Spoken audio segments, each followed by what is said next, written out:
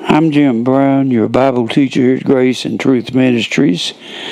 We are on TV all over America in about 275 towns and cities, and most of our congregation is out in cyberspace and on the internet. We are on the internet, needless to say, all over the world, and we get emails from everywhere. Most of our congregation is out there in the world. We have very few people here. We had about 40, 45 before the coronavirus hit, and a lot of people are staying away because of the virus. And we've got some people that are just not here right now, but we're trying to be as safe as we can, and we get people email us from everywhere, from Australia, Holland, Germany, all over South America, all over Africa, and India, and Australia, and a little bit everywhere. And we have people write to us from the TV stations that see us, and we are just trying to get this message throughout the world. With the things that I teach, you cannot have a mega church. It's not possible, because I'm teaching that God does not love everybody. Predestination's true. Christmas is pagan, along with Easter and all the other holidays. And this is not a matter of opinion. It's a historical fact. These are the people that write to us. Kristen Gable writes to us, and he says, hello, Mr. Brown. Hey, Christopher.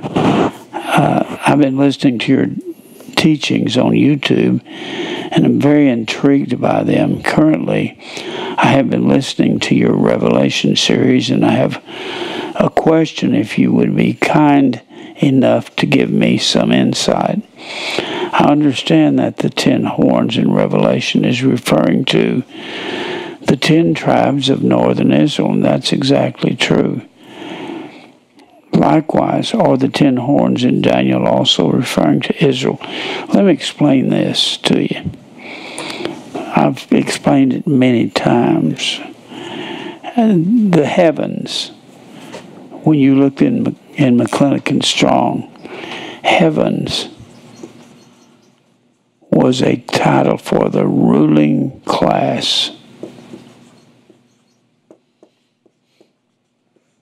And God told Israel, he said, if you're obedient to my word and you do the things that I say and my statutes and my commandments, then you'll go against your enemy one way and they'll flee 7 ways. It doesn't matter how many there are.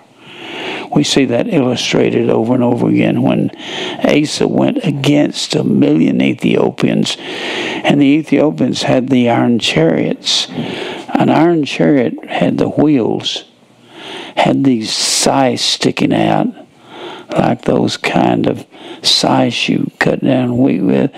Nobody could stand against those scythes, no one. And they had 300 iron chariots, 1 million men, and Asa had 500,000 men. And they went out against them. Since Asa was a righteous king in southern Judah, they whipped them hip and thigh, beat them really bad. And we saw Israel with 7,000 fighting men go against Ben-Hadad and the troops of Syria, and there were 120,000 of the Syrians, and there were 7,000 Israelites, and they beat them really bad. The whole point is, as long as they were obedient to God, they were the heavens. They were the heavens. When the 10 northern tribes of northern Israel, they were called 10 horns. When they went after Baal in the grove, they quit serving God. And God gave their power over to the beast and said, the beast will come against you one way, and you'll flee 7 ways. There is no doubt the 10 northern tribes gave their power as the heavens up to the Babylon, Persia, Greece, and Rome. No possible way could they have beaten Israel if Israel had been obedient. But that was all in God's plan and program. Likewise, are the 10 horns in Daniel also referring to Israel? If so, what is the little horn that displaces 3 of them? I'm not going to go into that. That is about an hour and a half to 2 hours just getting started on it. I'll go into that. I've got that on many of my DVDs. I just can't get into that. That's real in-depth prophecy. I am sure if both references of the 10 horns mean the same thing, since Daniel, they are said to rise out of the 4th kingdom. The 4th kingdom is Rome. It's Roman Catholicism. Could you please give me some insight into this? If you'll call me, I'll talk to you about it. I would really appreciate it. Thank you so much for your time.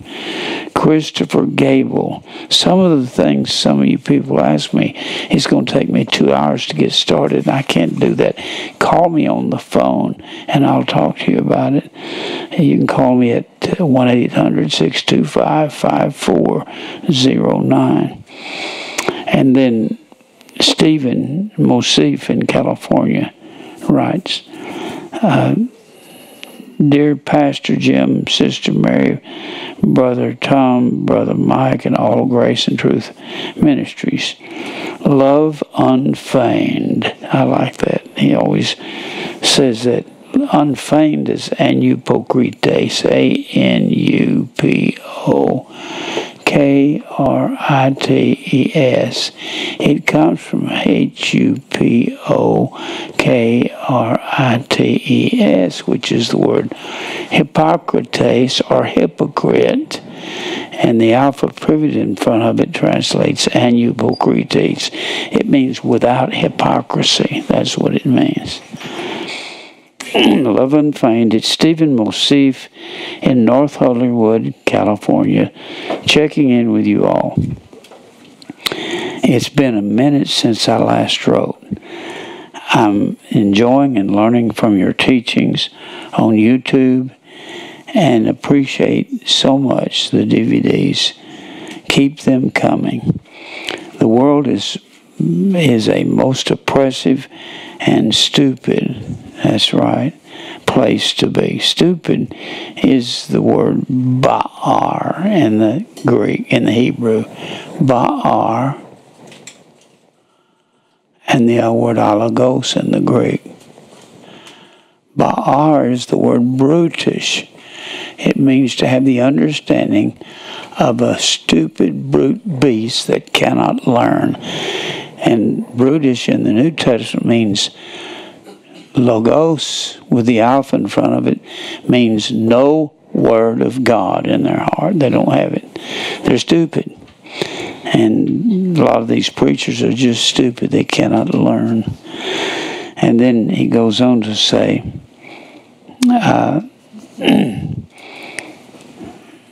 don't know where I was. I wrote, he says, I'm checking in with you all. It's been a minute since I wrote. I'm enjoying and learning from your teachings on YouTube and appreciate so much the DVDs. Keep them coming. The world is a most oppressive and stupid place to be. I work with a lot of professing Jews, most of which are born in Israel. A few are American born and a few are European. Most are wealthy and live to practice their religious holidays. There is a point none of them believe in God. I share with them scripture, and most will say that the God of the Bible is communist. Well, that's true. That's what's so funny. People get it. The word fellowship in the Greek is the word koinonia. K-O-I-N-O-N-I-A.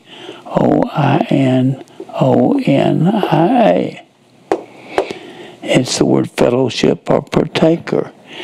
And in the second chapter of Acts, everyone came together, put all their money into one place, since the church was just beginning, and they all shared. And they shared equally in what they needed. They gave to every man as he had need. When you translate this word koinonia, which is the word fellowship out of the Bible, into Latin, here's how it translates. C-O-M-M-U-N-I-S. That's the word fellowship. If we really lived the way we should, we'd share it with everybody. But you can't put Gorbachev or Putin or one of those murderers in Russia ahead of a fellowship system. Here's what really gets me. They built an atheistic nation on a Christian concept, and we built America on a evil concept, because capitalism has the exact same meaning as D-A-I-M-O-N-I-O-N. That is our word demon, and it means to distribute fortunes. Distribute fortunes.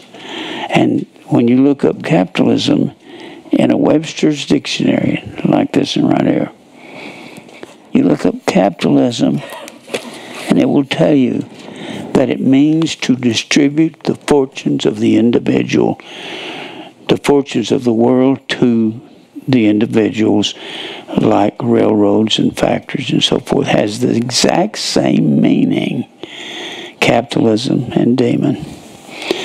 What do you think we need, Jim? Well, we don't need communists, because it doesn't work. They always put some pagan ahead of it, and we don't need capitalism because they put a pagan ahead of that. What we need is the theocracy. Comes from theos, which is the word God.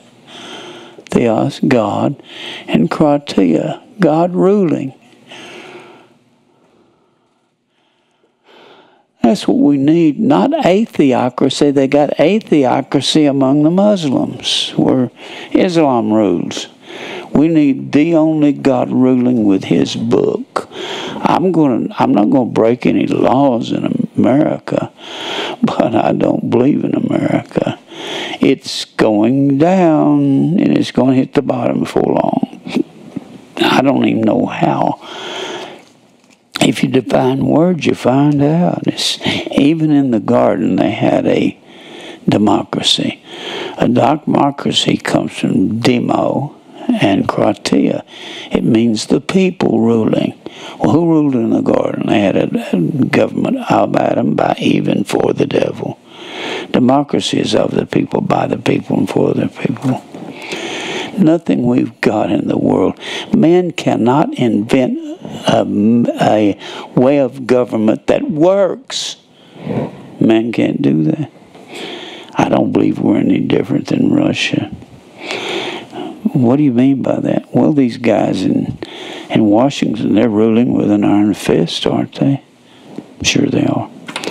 And I don't care what they do. I'm waiting for Jesus to come and get me out of this insane world. That's what I'm waiting for. That'll be enough said on that. The world is most oppressive. He says, this is from Steve, I share with them scripture, and he's talking about the Jews he works with, and the most will say that God in the Bible is a communist. They don't even know what they're saying, and neither does Steve. And there is another life form out in the universe, means they believe in aliens and UFOs. Well, the Bible says Eve was the mother of all living, and that's what Eve means, the mother of all living. So if there is anything out there and they're not humans, Jesus only died for his wife, the church, which is humans. Not all humans, just his predestinated elect. Quite astonishing for such highly intelligent people. I don't think America's very smart. It baffles them when I spring forth with Ezekiel 14:21. For thus saith the Lord God, how much more when I send 4 sore judgments upon Jerusalem, the sword, the famine, the noisome beast, and the pestilence. The word noisome is the word ra. It means evil. Well, bears aren't evil and tigers aren't evil, but Babylon, Persia, Greece, and Rome are evil.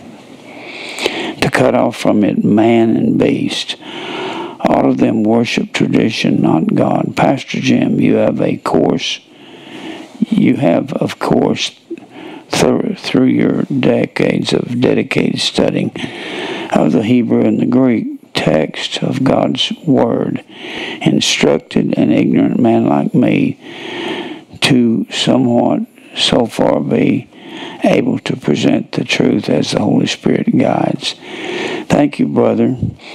Postscript, as the Lord continues to bless his flock through you, I am sending a PayPal offering to be split equally to ministry and benevolent fund. Farewell and be of good cheer. As always, your brother in Christ, Stephen in California. We love you, Steve. Keep on writing. And Nate Martin in Hutto, Texas. Pastor Jim, I love the instruction of your teachings.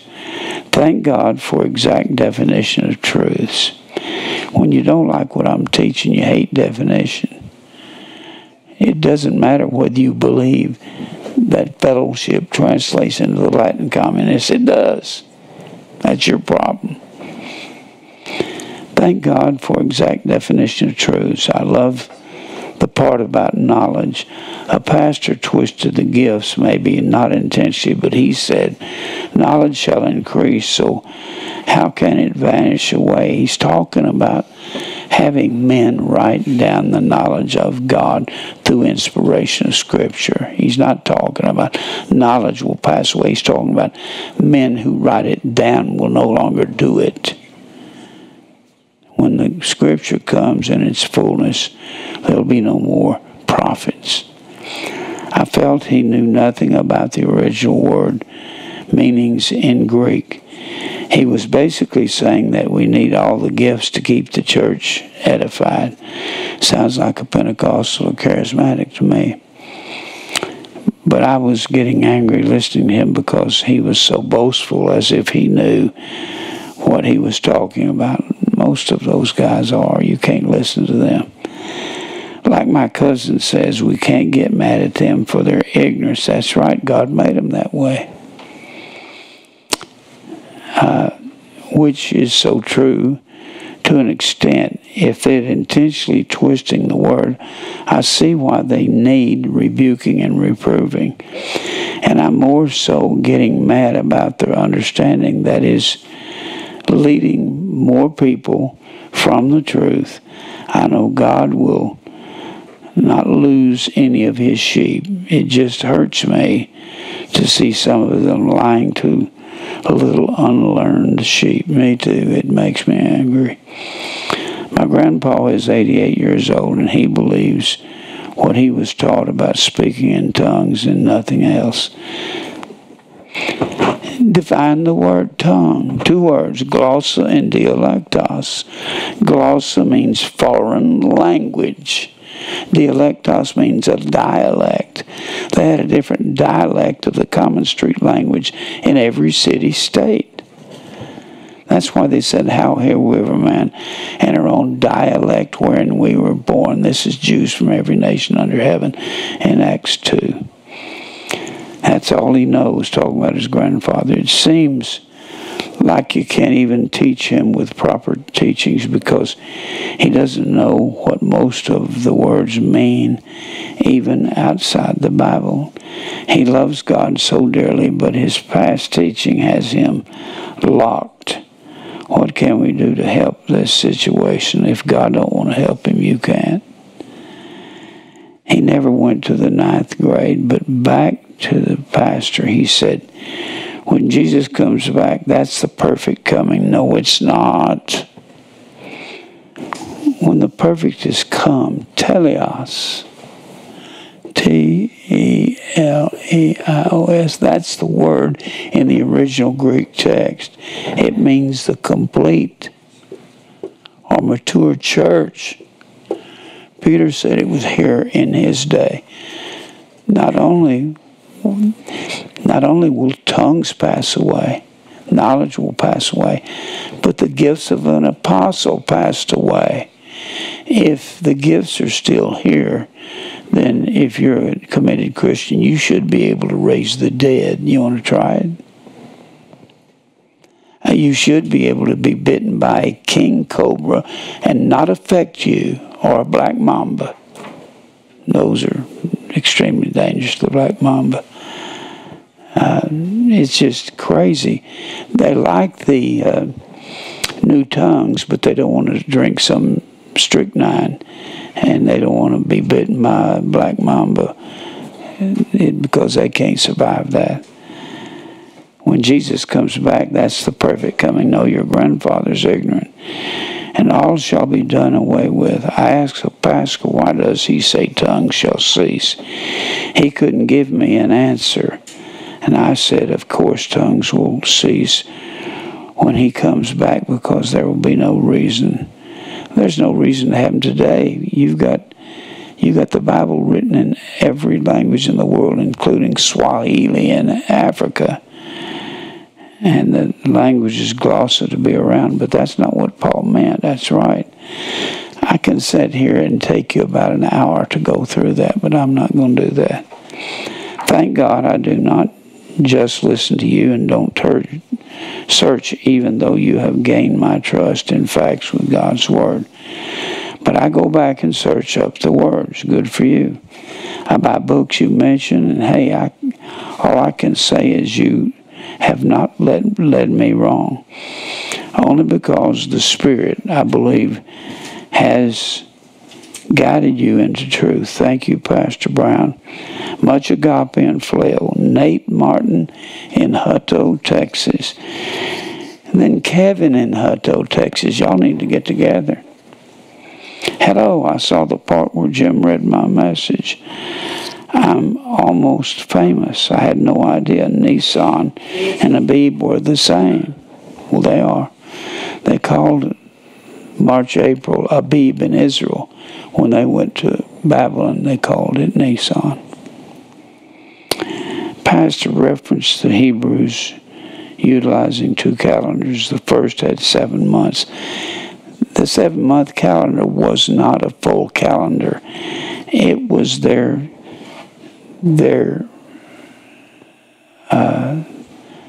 crops calendar.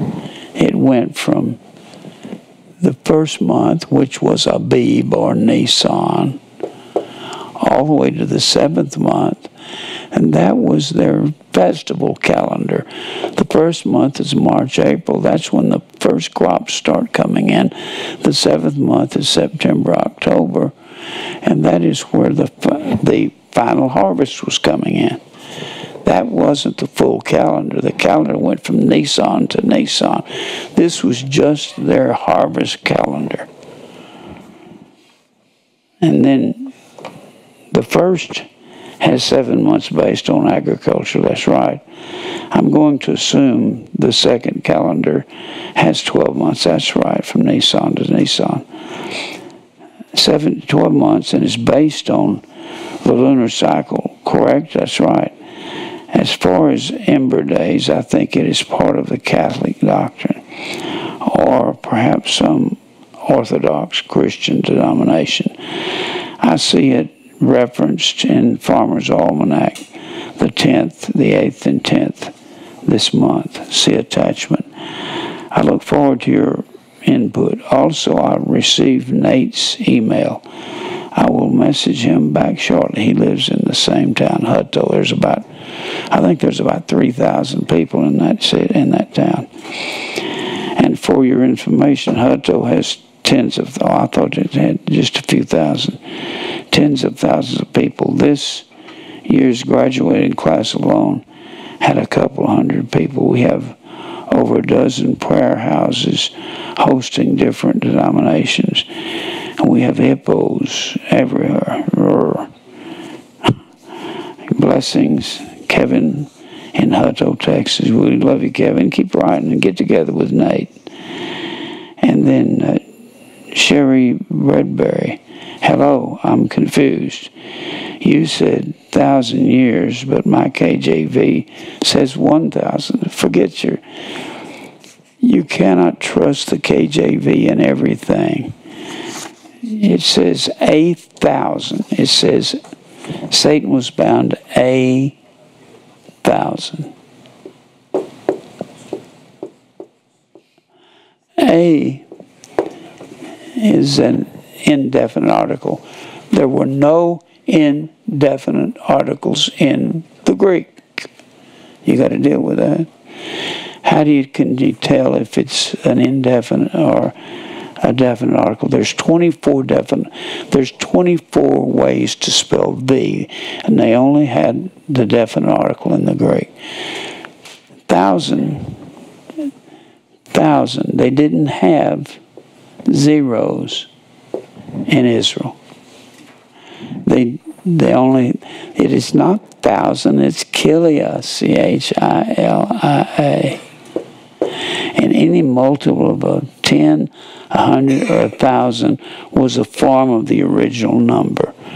10 or 100 or 1,000. 1,000 is not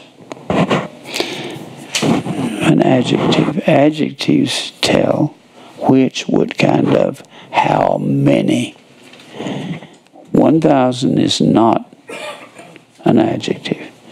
999 is an adjective. Tells how many. 1,000 is a noun, just like dozen. Just like dozen. Dozen takes 12 to make a dozen. But it's 1 dozen is singular.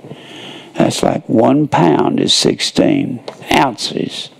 But it's still singular. So you have to understand, Chilia is plural. So it means 2,000 or more. And it doesn't have 8,000. There's a lot of mistakes in the King James Bible. It's not the King James Bible I rely on. This is what I rely on right here. This is where the King James Bible came from. It's called an interlinear Bible. And it's got the Greek on the top line and the English right under it. And I don't trust the English in an interlinear. I go to the Word and see what it is, exactly how it's spelled. That's called the Textus Receptus. That's a Latin term meaning the received text. There's a lot of errors in it. I don't believe in a Westcott and Hort at all. That's where the NIV, the RSV, the American Standard all comes from that. I don't believe that at all. And I could go into that and tell you why, and I don't have time here right now. I did a whole series on textual criticism, about 15 messages, and I hit real hard on it. And then I got some YouTube comments, and these people, most of them don't like me. Cross-country community commented on Doctrine of the Devil, John Wesley, false teacher, women keep silence in the church, holy hands. Ignorance of anti-Nicene history.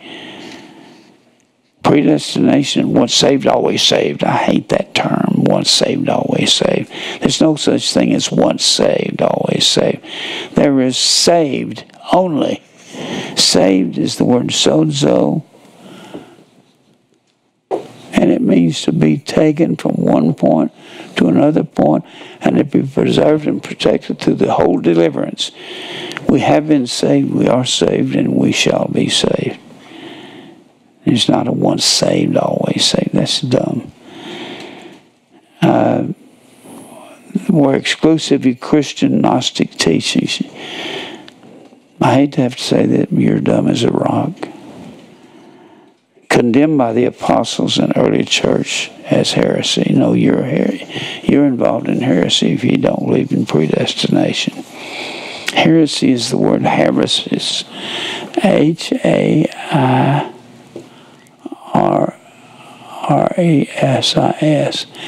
It comes from the word heretikos, which is the word heretic. It means to choose for oneself. That's what you're doing. All right. Andrew Stedham. If you do not believe that God hates, you do not believe in the God of the Bible. God hates sin, sin, sin, not the person. David said, I want to hate those that you hate, Lord, with a perfect hatred. In Psalms 139. You're another dumb person, Andrew, and will forgive any that seriously ask for it. Well, I'm not going to go into the word ask. It's a conditional word. Gosh, I'm having some crazy people writing me today. Automatic commented, God's sovereign pinwheel. Christ, inner man, is increasing. Hi, Mr. Jim. My real name is Jonathan Moses L. Gura. Thank you for reading my post on your video on your YouTube. I've got a run-in on some ignorant person on YouTube. They said that Jesus was a flesh God that we worship, and I got angry because this person was speaking reproach upon our Lord. Don't get angry at him. Why? God made him that way. He wants vessels of wrath fitted to destruction to be out there to give us a hard time. No need to get mad at the world. I think my anger was orge, Mr. Jim. Orge means that is the wrath of revenge. You want to get them back. You're not supposed to do that. I've sinned. I've sinned against the Lord because vengeance belongs to him, and I had no business being angry. You're right. Also, please explain, God is not the author of confusion. The word author is not in the text in the 14th chapter of 1 Corinthians. It just says God is not confusion. And that's because there were people coming through Corinth. Corinth is right in the middle of the Mediterranean. The 14th chapter of hold on here. 14th chapter of 1 Corinthians is about people at Corinth. Let me see here. Paul said, I don't want anybody standing up and speaking in a glossa, a foreign language. The word is glossa. Every time you find the word tongue in the 14th chapter of 1 Corinthians, every time you find it, it is the word glossa, means foreign language. We get our word glossary from that. A glossary is a section of a book with words that are not common to the average reader, and it's usually in the back of a book, and it'll give you what the word actually means. That's a glossary. And they had different glosses all over the world. They had a different dialect.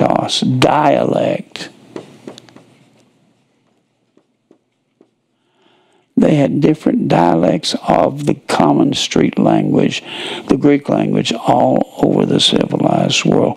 That's why when all these Jews came from all over the world, when they came to Jerusalem for the three different feasts, Passover, Pentecost, and Feast of Ingathering, well, like here, these arrows are all pointing to Jerusalem.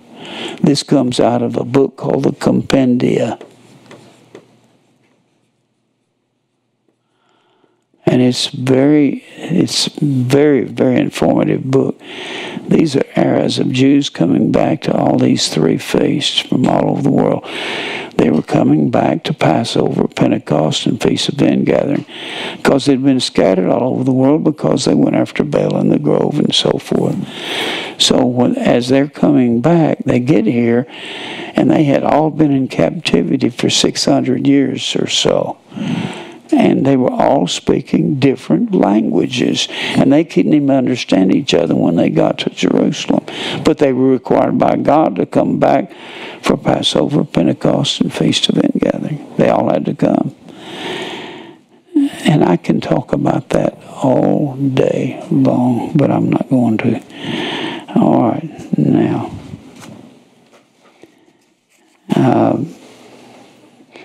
So God is not confusion. Paul was pastoring, not Paul.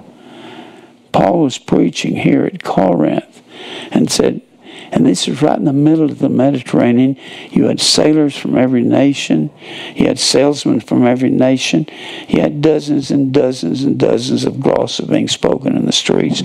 And Paul said, I don't want anybody coming in here speaking in a foreign language without an interpreter, and do it by twos and threes and stand over to the side and do it. Boy, if the Pentecostals were doing it right, they wouldn't do it, get on TV and go, Shandalamanda Shandai Kandai. It's supposed to be done by twos and threes, and it has to be a language that can be understood.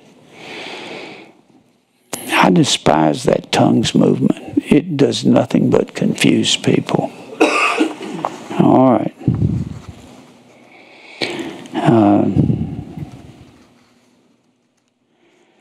That was Andrew Stidham. Then, this fellow writes on, he likes what we're teaching, evidently. Since God took the role of a potter and we are his workmanship, then I believe that you are one of the great works, Jim. Thank you so much. God molded you brilliantly as expected from the Lord. Everything the Lord those is always magnificent and perfect. Let's give the Lord praises and glory, brother. Thank you so much. And then we love you. Keep writing to us. Jeffrey Dean writes to us, and he don't like me at all. Jeff, you're somewhat ignorant, man. So much error in this man's teaching. I'm talking about me. I can't cover it all. Sons of men is not a term for Gentiles. Yes, it is. The Gentiles come out of Cain's lineage. Sons of God are those people that are in the lineage of God through Adam, through Seth, on down that 5th chapter of Genesis. Ezekiel is called the Son of Man because he was a human. At least 200, if not 300 times in Ezekiel. Messiah called himself Son of Man because he was a human. Furthermore, Son of Man merely means the son of a physical person. Furthermore, circumcision of the heart was not just for Gentiles who weren't fleshly circumcised. You had to be circumcised of the heart no matter who you were if you're going to heaven. Circumcision of the heart was required for the Jew who was circumcised in the flesh. That's exactly right. You're right. And if the Jew has not circumcised of the heart, it was said that his circumcision was not uncircumcision of the heart. Well, you're right about that. I never did say a Jew didn't have to be circumcised of the heart. All believers have to be circumcised in the heart. In fact, circumcision has nothing to do with being a part of Israel. What are you talking about? You're either crazy or you never read your Bible. You couldn't partake in any of those 3 feasts unless you'd been circumcised. And circumcision was something that God gave to Abraham. And he said, everyone in your household. You are very confused, Jeffrey Dean. Moses commanded they treat all Gentiles as one born in Israel. No, where did you come up with this stuff? I'm not going to read the rest of this because you don't know what you're talking about. Moses did not require circumcision of the Gentiles. You're right. It wasn't given to the Gentiles till Acts 2. And it was spiritual circumcision they underwent. We were circumcised with a circumcision made without hands. Don't you get that, Jeffrey Dean? Circumcision of Gentiles was purely voluntary. They had to be circumcised if they're going to be a part of Israel and partake of their feast days. You are very confused. Only required if they would take part of the Passover. That's right. But they wouldn't be a part of Israel unless they weren't circumcised. The reason the Gentiles did not need fleshly circumcision once they believed is because the law doesn't require it. It requires that we're circumcised of the heart. You go from one contradiction to the other, Jeff.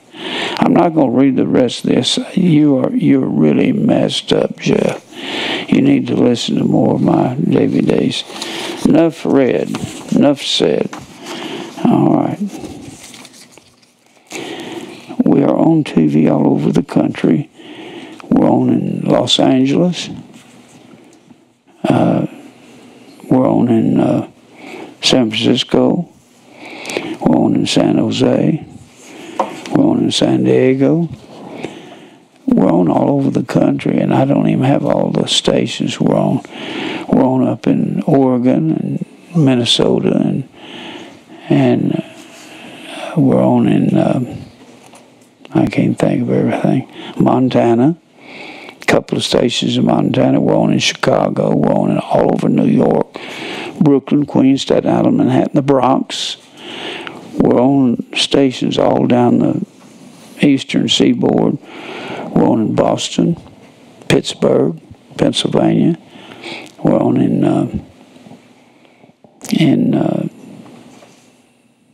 Boston, Pittsburgh, Philadelphia. We're on in Washington, D.C., and we're on down in Charleston, South Carolina, Charlotte, North Carolina, all over the South. I can't remember, Savannah, Georgia,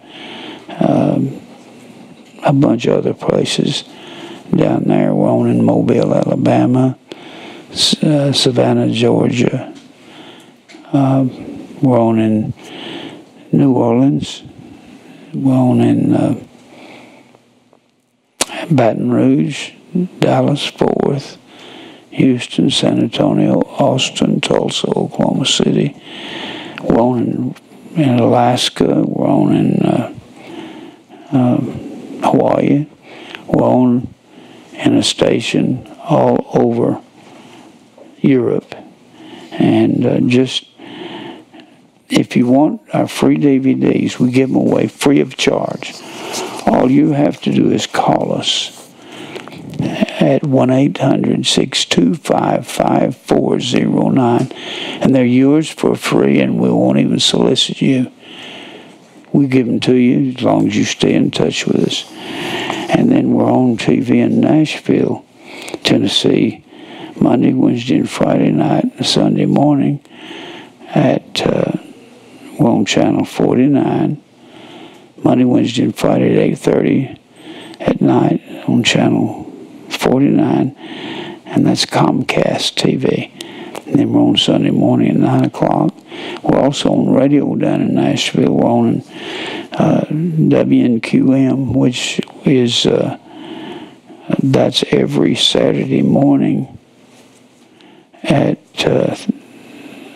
9 o'clock, and that's 1300 on the AM dial. We're on 1360 on the AM dial, and we're on all these stations, all these times. 1360 on the AM dial in Nashville, and we're on at 6 in the morning, 7, 8, 9:30. This is every Monday, Wednesday, and Friday morning. Monday, Tuesday, Wednesday, Thursday, and Friday morning. And then we're on 1:30 in the afternoon, same station. 4 o'clock in the afternoon. Then we're on Saturday, 7 in the morning, 10:30 in the morning, 12:30 in the morning, right afternoon, and 1:30 on Sunday. We hit a lot of people out there. We give away our DVDs to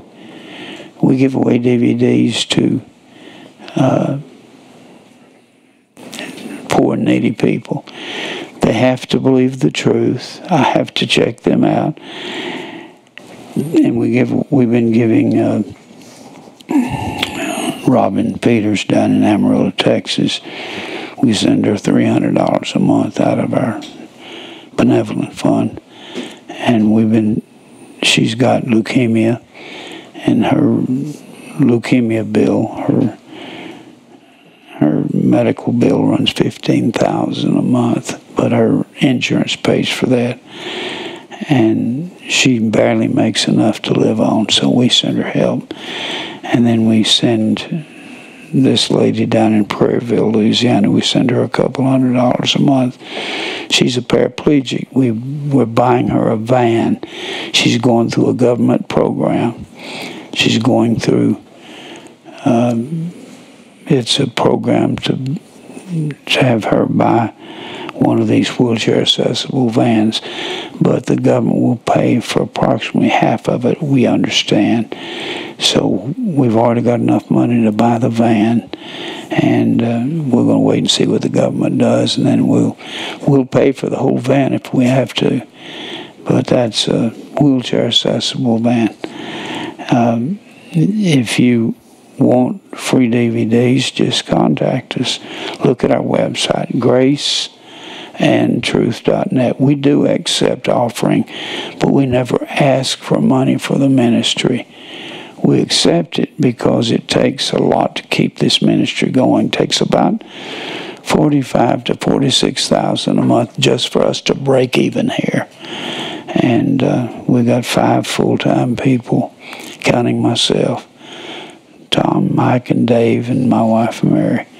And they keep this ministry going. I just teach. When you want a DVD, call Tom. All I can do is get a message from you and then give it to Tom, because he's the guy that does all the correspondence. You can call him at 615-264-7115. And you're welcome to all the DVDs we've got. All right.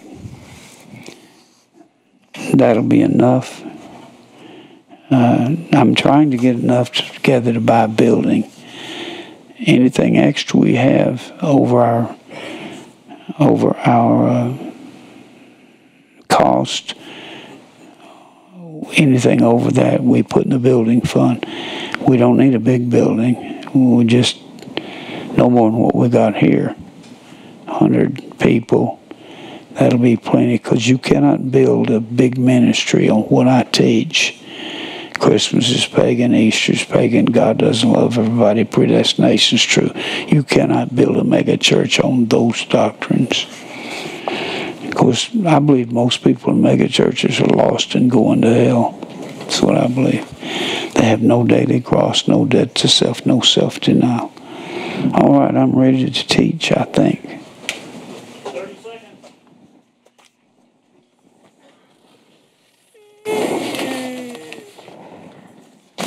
Wait a minute here.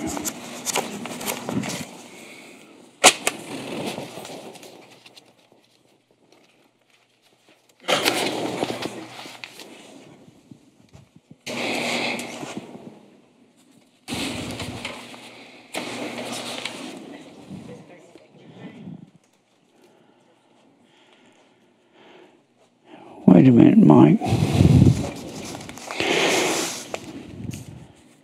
Give everybody one of these.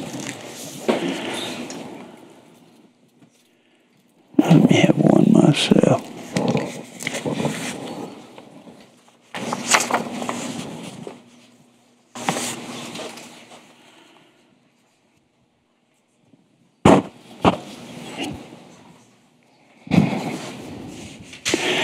cannot trust the King James Bible completely. That's the Bible I use because it comes from the correct text, the Textus Receptus. And there's so many words that have been translated incorrectly, and I don't have time to go through that.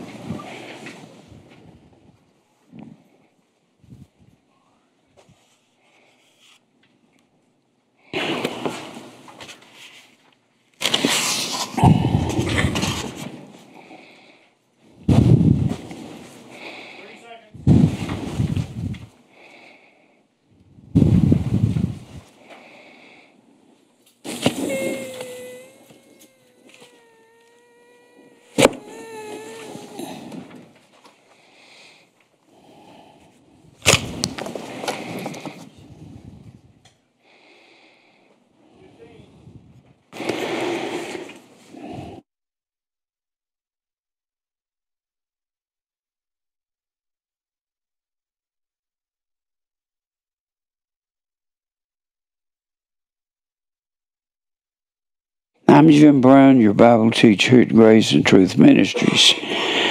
I'm teaching to you out of I use a King James Bible, but that's not what I believe in. I believe in the Textus Receptus, which is the original Greek text that is in an interlinear Bible. I said this while I was doing the announcements, but the interlinear has the Greek on the top line and the English right under it. I don't even trust this English because I don't believe translators get things right, and they can't get everything right because it's like I said earlier, there are no indefinite articles in the Greek. A and an is not in the Greek text. When you see 8,000 years, that's not what it says. Don't have time to go through all of that. Let me give you something here. We don't have any indefinite articles, and we got one definite article. One definite article, the. I learned that in elementary school down in Texas when I was a little kid. Here it is right here. Well, I thought I was at it. I was at it.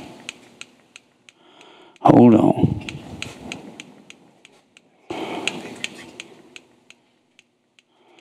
This is the definite article. Well, I keep running past it.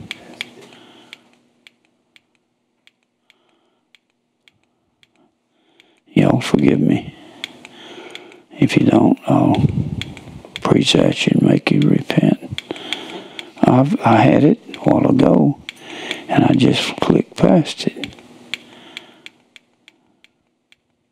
Here it is. You've got, these are the definite articles in the Greek right here. The.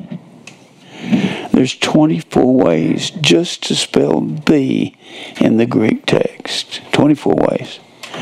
You have no a and no an. Anytime you see it in a King James Bible, it's not in the original text. In fact, when you look at John 3:16, it says in the Greek text, for the God, the, it's actually ho, the God, theos. The is masculine gender, singular. These are all the ways to spell the. It depends on if it's singular or plural, masculine, feminine, neuter gender in the singular. It depends on where it is in the sentence, how you spell it. Nominative case, that's either the subject or the predicate nominative. I learned what a predicate nominative was in the 6th or 7th grade, and I never forgot it. A predicate nominative is the same thing in the predicate. The predicate is everything past the subject. Jim. Jim is, that's the verb. if it's a predicate nominative, this line has to lean forward. Jim is the pastor. Is pastor. And any modifying words go under here, the. Jim is the pastor. Pastor and Jim are the same thing. Pastor is the predicate nominative. So that depends on whether it's nominative case, masculine, feminine in the nominative case, or neuter, a table, a desk, a car.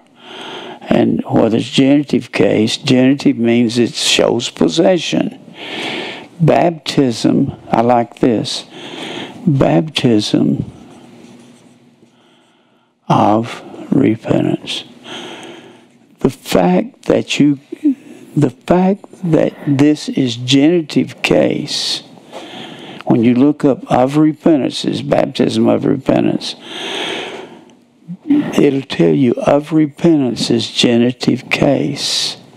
That means that repentance, true repentance, that baptism belongs to repentance. That means it cannot possibly mean water. And a blood baptism was death to self. And repentance means to be turned away from self and think differently. Repentance means death to self. Death to self. Everything that's righteous in the Bible means death to self. Everything in there. That's why I put this pinwheel on the board last message, and I just got started on it. Because everything here branches off into dozens of different things. I put this on the board. We've talked about faith. It takes more than just defining faith. It takes to understand this is all God's sovereign will. To be sovereign means to be, you think of a king over a nation being sovereign. That means his word is law. You can die at his word or you can live at his word. The word of God says we have to die. Everything up here has to do with death to self. I've said that faith has to do with death to self. And I may just stay on this subject because I want you to see how everything in the Bible branches away to everything else in the Bible. Now, the Bible says in Hebrews 11:1, Hebrews 11:1, this is the best definition for faith in the Bible. It's just like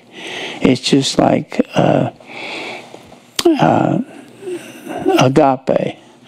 The best definition for agape in the Bible is 2 John 6. That's as good a definition you can get. Well, faith, the Bible says faith is. Faith is.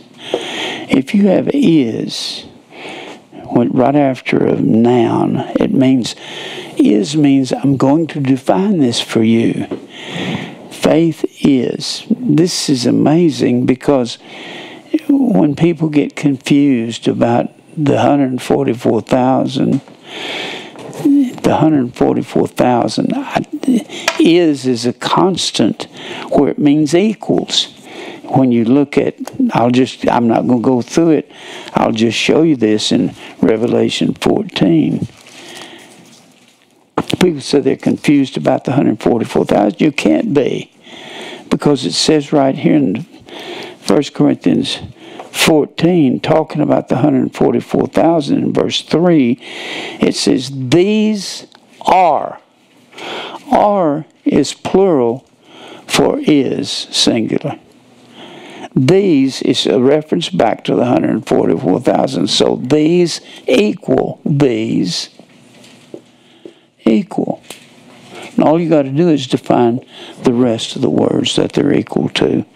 And it goes on to say, these are equal, which are not defiled with women. Well, defiled with women means they are virgins. When you go to 2 Corinthians 11th chapter, verse 1, he says, well, he'll tell you who they are. I'll go ahead and tell you who they are. It's really not even hard. He says in 2 Corinthians 11 and 1, this will define not defiled with women. And it's talking of spiritual defilement. Sometimes I get off on something. I can't get back on it. All right. 2 Corinthians 11 and 1. My Bible's falling apart. I can't hardly turn the page. All right, 11 and 1. Would to God you bear with me in my folly, indeed bear with me, for I am jealous over you with a godly jealousy. For I have espoused you to one husband, that I may present you as a chaste virgin. That's one that's not defiled. How can we be virgins and not defiled? God spoke of defilement as going after other gods. In fact, he called that spiritual fornication to Israel. That was their lovers, their other gods. Well, he says, that's us not defiled with women. How would that be? That would be the inner man that can't sin. The inner man, you got an inner man and an outer man. The outer man serves the law of the flesh. The inner man serves the law of God. And the inner man is Christ in you, the hope of glory. Christ in you. So that's the part that's virgin and can't sin. And then he goes on to say in that Revelation 14, and these are they that follow the Lamb. 144,000 follow the Lamb. Follow is the word akoulateo, akoulatho. Akoulateo means to be in the same way with. It's the same word in Luke 9:23. Luke 9:23 that says, if any man will come after, let him deny himself, take up his cross, and follow me. Same word as follow. It's the same word when Jesus said to Matthew, follow me. It's an imperative command. So follow means to be in the same way with, and there's only one way that we follow Christ in, the narrow way. There's two ways, a narrow way and a broad way.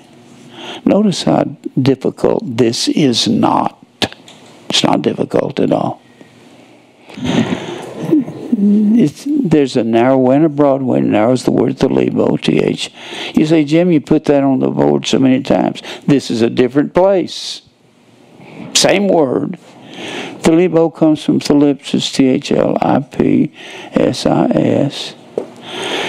And thalipsis is the common word tribulation. So the 144,000 ones that follow Christ in tribulation. We must do much tribulation into the kingdom of God. Notice this is not difficult. No more difficult. To find the words, it's not hard at all. And then he says, they follow the Lamb whithersoever he goeth. These were redeemed, agarazzo. We were redeemed by Christ's blood from among men, being the first fruits. What you mean we're the first fruits? James 1:18. Of his own will begat he us, that we might be a kind of first fruits. How hard is this, the 144,000? I just told you what it is. It's the church. It's a figurative number for the church. 12 is the number of the total church. 12 times 12 is 144. And then you got these 144,000 mentioned in the 7th chapter of Revelation. Now let's get back to where I was. I just stopped real quick to show you what the 144,000 are. It's not hard to understand. You just got to define a lot of words. Now, we're talking about faith. We're talking about this pinwheel here. Faith, let's define it first. The best definition for faith is Hebrews 11:1. Hebrews 11:1 says faith is substance, or faith equals substance. Now you can have somebody define the 144,000. Get 100 preachers and they'll be arguing for 5 hours, and I just gave it to you in 5 minutes. Boom. It's real simple. Definition resolves everything. Have you noticed that? It's like falling off a log. Why would God give us a book like Revelation that we could not understand? Defining words is it. That's what makes it happen. So he says here, now we're talking about faith. Faith is, equals, substance. Substance is not a hard word. Substance is the word hypostasis. It comes from hupo, meaning under, and stasis, meaning to stand. Hupo also means sub. A submarine means under the marine or under the water. So an understanding is a substanding. That's a structure. That is a foundation.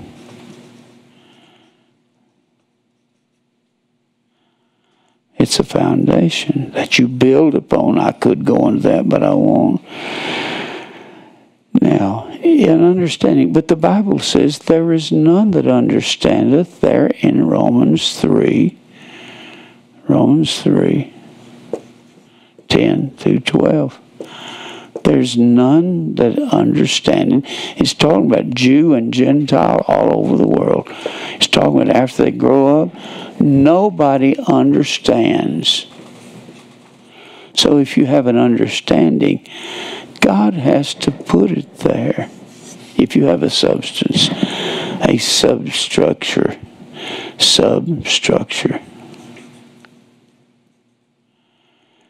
The word is actually Themelios, Themelios. That is the word foundation. Foundation would equal substance. Hypostasis. Now, if you have an understanding that you can build on, if you have an understanding, you have to have an understanding heart. You have to have an understanding mind if you're going to go to school and take calculus. It doesn't mean you understand. You got to be able to evaluate and understand. Understanding is a condition of the mind. And God's got to give you that, because there's none that understands God. So if you do have substance, you have understanding. If you have understanding, you learn. You got the word mathetes, which is a learner, M-A-T-H-E-T-E-S. You got the word mathetuo, M-A-T-H-E-T-E-U-O, which is the word teacher. And it comes from this same word. And you have the word manthano, which comes from this. Manthano, which is to learn. And a learner is called a mathetes, or a disciple. And the Bible says in Luke 14,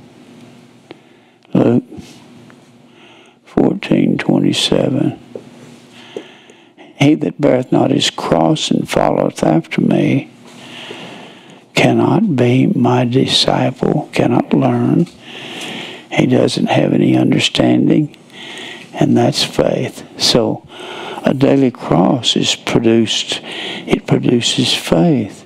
And crosses are for dying on. And Paul said, I die daily.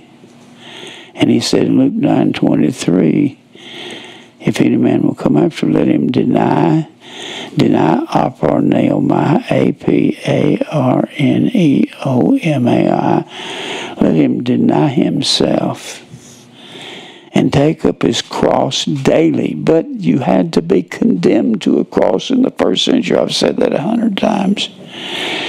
You could not be put on a cross if you were a Roman citizen. You had to be a slave or a criminal to die on a cross. They crucified Jesus as a criminal for calling himself God. Let a man deny himself. Let him utterly contradict himself. And follow me. And take up his cross. Take up. And follow. And the amazing thing is deny, take, and follow are all imperative commands. Imperative commands of God. Now, so if you got to have a cross, you got to be condemned for telling people truth. That's what they'll condemn you for. I've got a lot of people that write to me that want to condemn me. Now we're talking about faith. Faith is understanding, but nobody understands unless God puts it in their heart. Now, there's things about faith you need to know. Faith must increase. It has to. Look over here in Luke, the 17th chapter. Luke 17. I gave you a paper there. I want to show you something. This is called a word study concordance. I'll go ahead and give you this. This is a word study concordance. This is second only in my studies to a Strong's exhaustive concordance. When you look up a word in your Strong's concordance and you look that number up in here, I've given you, I seem to be crisscrossing myself, but I'll give it to you as I think about it and as I go. I'm giving you on this page, these two papers, the word phileo and all of its morphemes. Morpheme means word shapes. Word shapes. Phileo. You got two words that have been translated love into the New Testament in English, and both of them have been translated L-O-V-E, and they're not the same word. I don't care what these Greek teachers tell you, they're not the same word. If they were the same word, why didn't they translate it the same word? Because it wasn't the same in the Greek. You have the word phileo, and you got a whole bunch of morphemes, word shapes that are connected to that. Phileo means to have affection or to like something. This is all, it's like a trail comes out from the sovereignty of God. Don't trust L-O-V-E in your Bible. Go and find out if it's phileo or agape. Agape in 2 John 6 says this equals agape. It actually says this is love. You can change is to equals, and love is agape, and it means to walk after the commandments of God. That has nothing to do with phileo. Phileo means to like something. I like my dog. I like my car. I like to get drunk. I like to buy drugs. I like going on a Ferris wheel. I like chocolate. You can like anything, but that's not agape. Agape, 2 John 6 says, this equals agape. This equals agape, that we walk everywhere you find agape. You can just substitute walk after His commandments. When the Bible says in Romans 9, Jacob have I loved, that's the word agape. Jacob have I given my agape to. Of course, Jacob's name was changed to Israel in that 32nd chapter of Genesis. So, you might as well say, Israel have I given my commandments to. You can substitute equals for equals. The results are equal. That's a simple algebraic axiom you've learned the first week at algebra. Things substitute for equals, the results are equal. So you can substitute for agape everywhere you find it, walking after God's commandments. You can substitute Israel everywhere you find Jacob. So, Israel have I given my commandments to. Who did He give them to in the Old Testament? Israel. How many did He give to Esau? None. That's why it says, Jacob have I loved. I've given him my commandments. Now, I've given you this paper here. This is out of Word Study Concordance. You can look down here and you can see this word phileo on the bottom of the first page, 5368. It'll tell you it comes from 25, but it doesn't. 25 is agape. These are the numbers out of the Strong's on the left-hand side. That's the number out of Strong. It'll give you the words that it comes from on the right-hand side, but sometimes it's not exactly true. And you can see phileo down here on the bottom, 5368, that's phileo. And it'll say,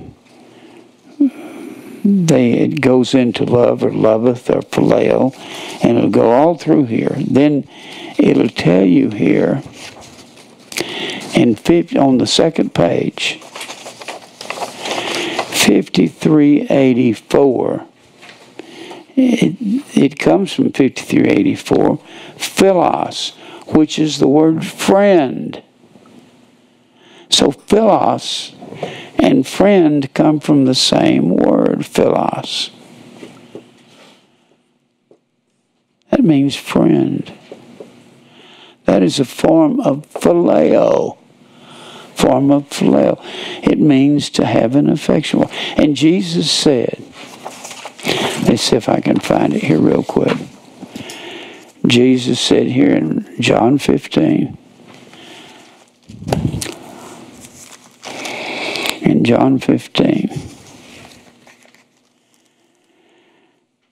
look at verse 14.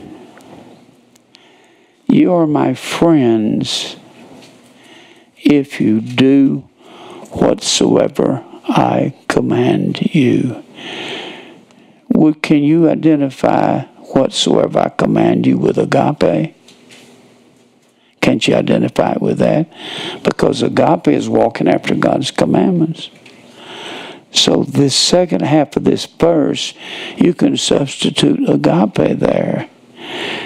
When he says, you are my friends if you agape me. You can actually substitute agape right there. If you do whatever I command you. Friend is the word philos. It's that. So there's no such thing as unconditional love. God will only be your friend. You can be God's enemy and be a believer. The Bible says, Friends with the world are enemies of God. Friendship with the world. Well, when you look down here at verse 53:73, you see that? On the left-hand side of that second page, 53:73. That friendship of the world is enmity with God. And friendship is the word philia, P-H-I-L-I-A. That's just another form of phileo. You can learn a lot simply by learning your word study concordance. And then you can look down here. Look down at 53:81. These are compound words in the Greek. And in verse 53:81, philoxenia comes from philos and kazenos. Remember kazenos? X-E-N-O-S or X-E-N-I-A. Remember that? It means, think it not strange concerning the fire trial, which is to try you. Strange is the word kazenos or kenizo, X-E-N-I-Z-O, and it means an occasional guest. So, when he says, be given to hospitality, instead of coming up with some English word, that just means to entertain or have an affection for strangers. Of course, it's going to be, that's what philoxenia comes from, philos, affection for strangers. But you got to keep that in context with everything else. You can't have an affection for strangers unless they're walking in truth, right? Just like you can't have an affection for a brother unless he's walking in truth. And then you can look at 53:77. Philotheos, lovers of pleasures more than lovers of God, in 2 Timothy 3:4.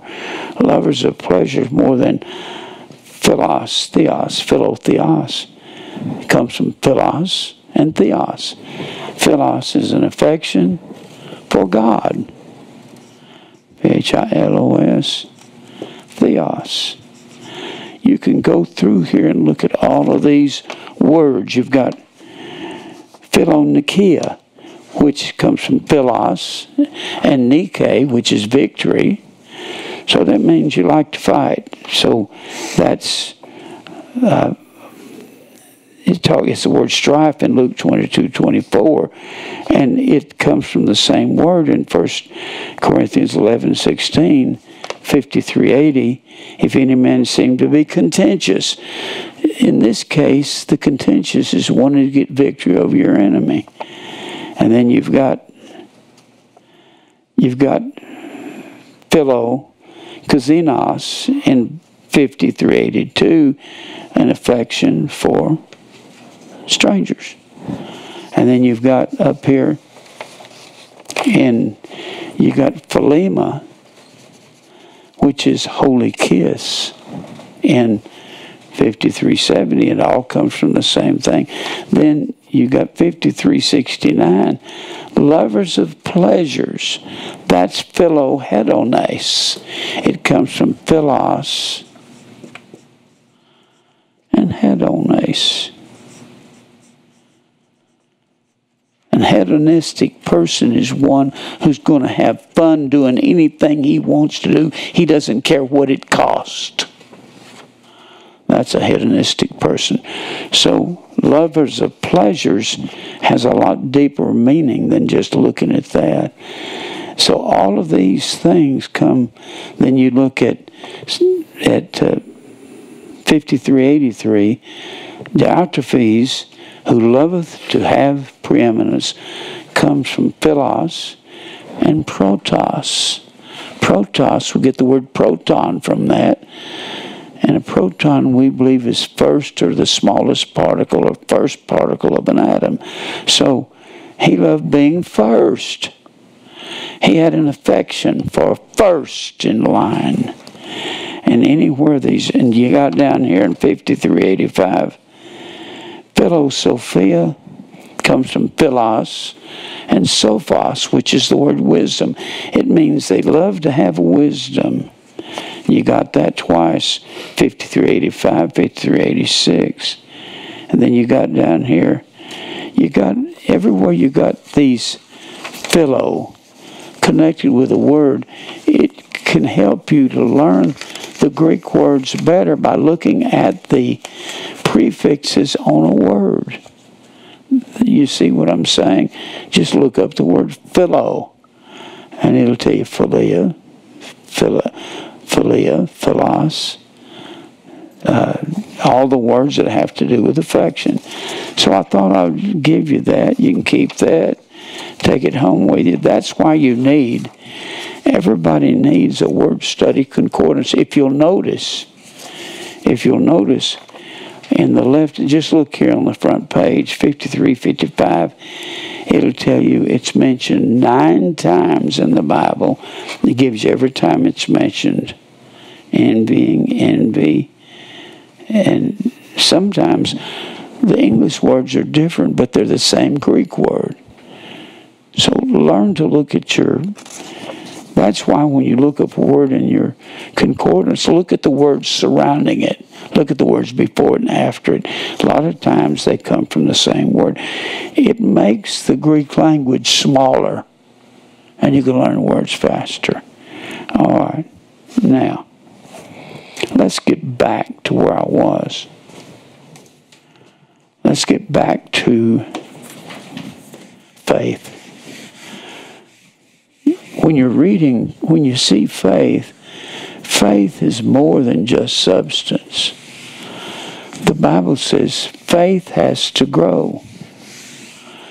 If faith grows, then substance grows, doesn't it? And your daily cross grows, doesn't it? Faith has to grow. Look at Luke 17. I don't know how I can ever get through all this. It's just, I've seen this for years, how they all connect together. Every one of these things on this pinwheel has to do with death to self, death to self, death to self, death to self. All of it is killing off that outer man, every bit of it. Self is our main problem. Remember, a demon, Jesus called a demon self. Jesus rebuked him. I got it up here somewhere. Jesus rebuked him. And this man had an unclean demon. In Luke 4, same man had an unclean spirit in Mark 1. And Jesus rebuked A-U-T-O. Auto. In fact, when the Bible says that men at the end of time will be lovers of their own self, the word is philos.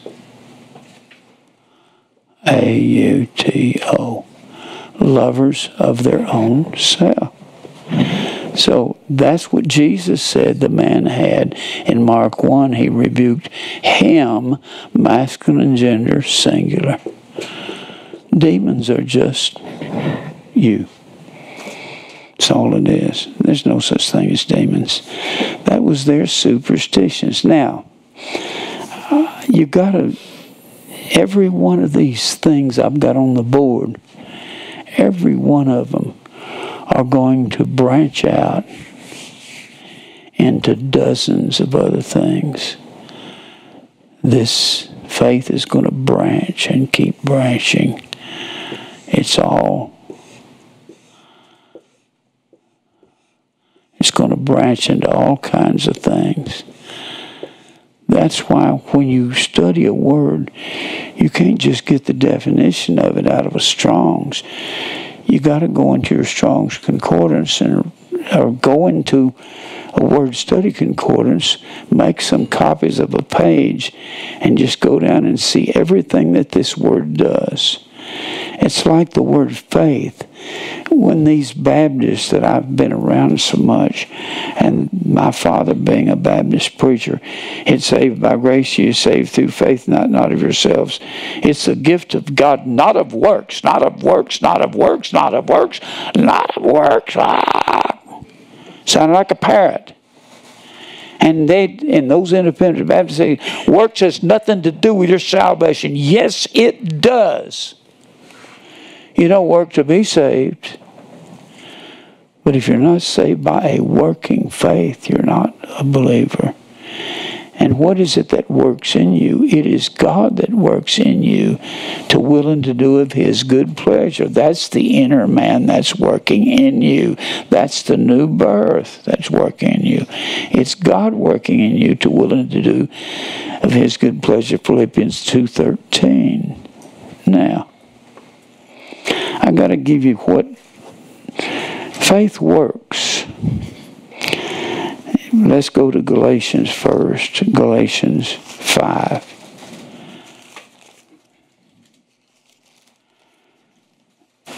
Notice how all this connects together. Galatians 5.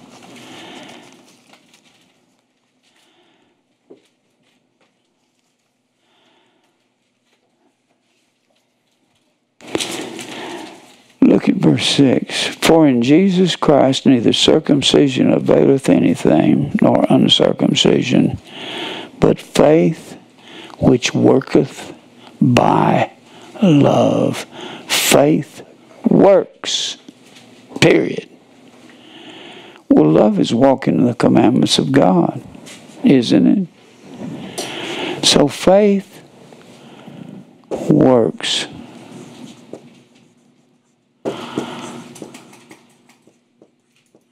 By agape, but let's substitute what we've already defined agape as. Faith works by walking after God's commandments.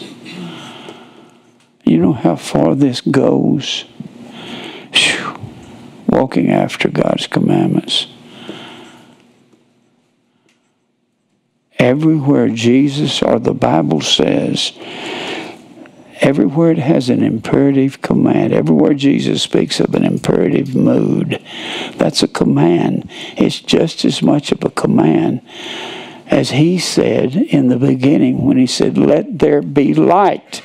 It's just as much of a commandment from Jesus, because He was the God in the beginning, and He made all things, and all things were made by Him. Without Him was not anything made that was made. So He made everything. So faith works. Energeon. Energeon, which is our word energy. It's energized by walking after God's commandments. It's like I've said. If I told you I bought me another car, you came over to the house and I got this real nice looking car.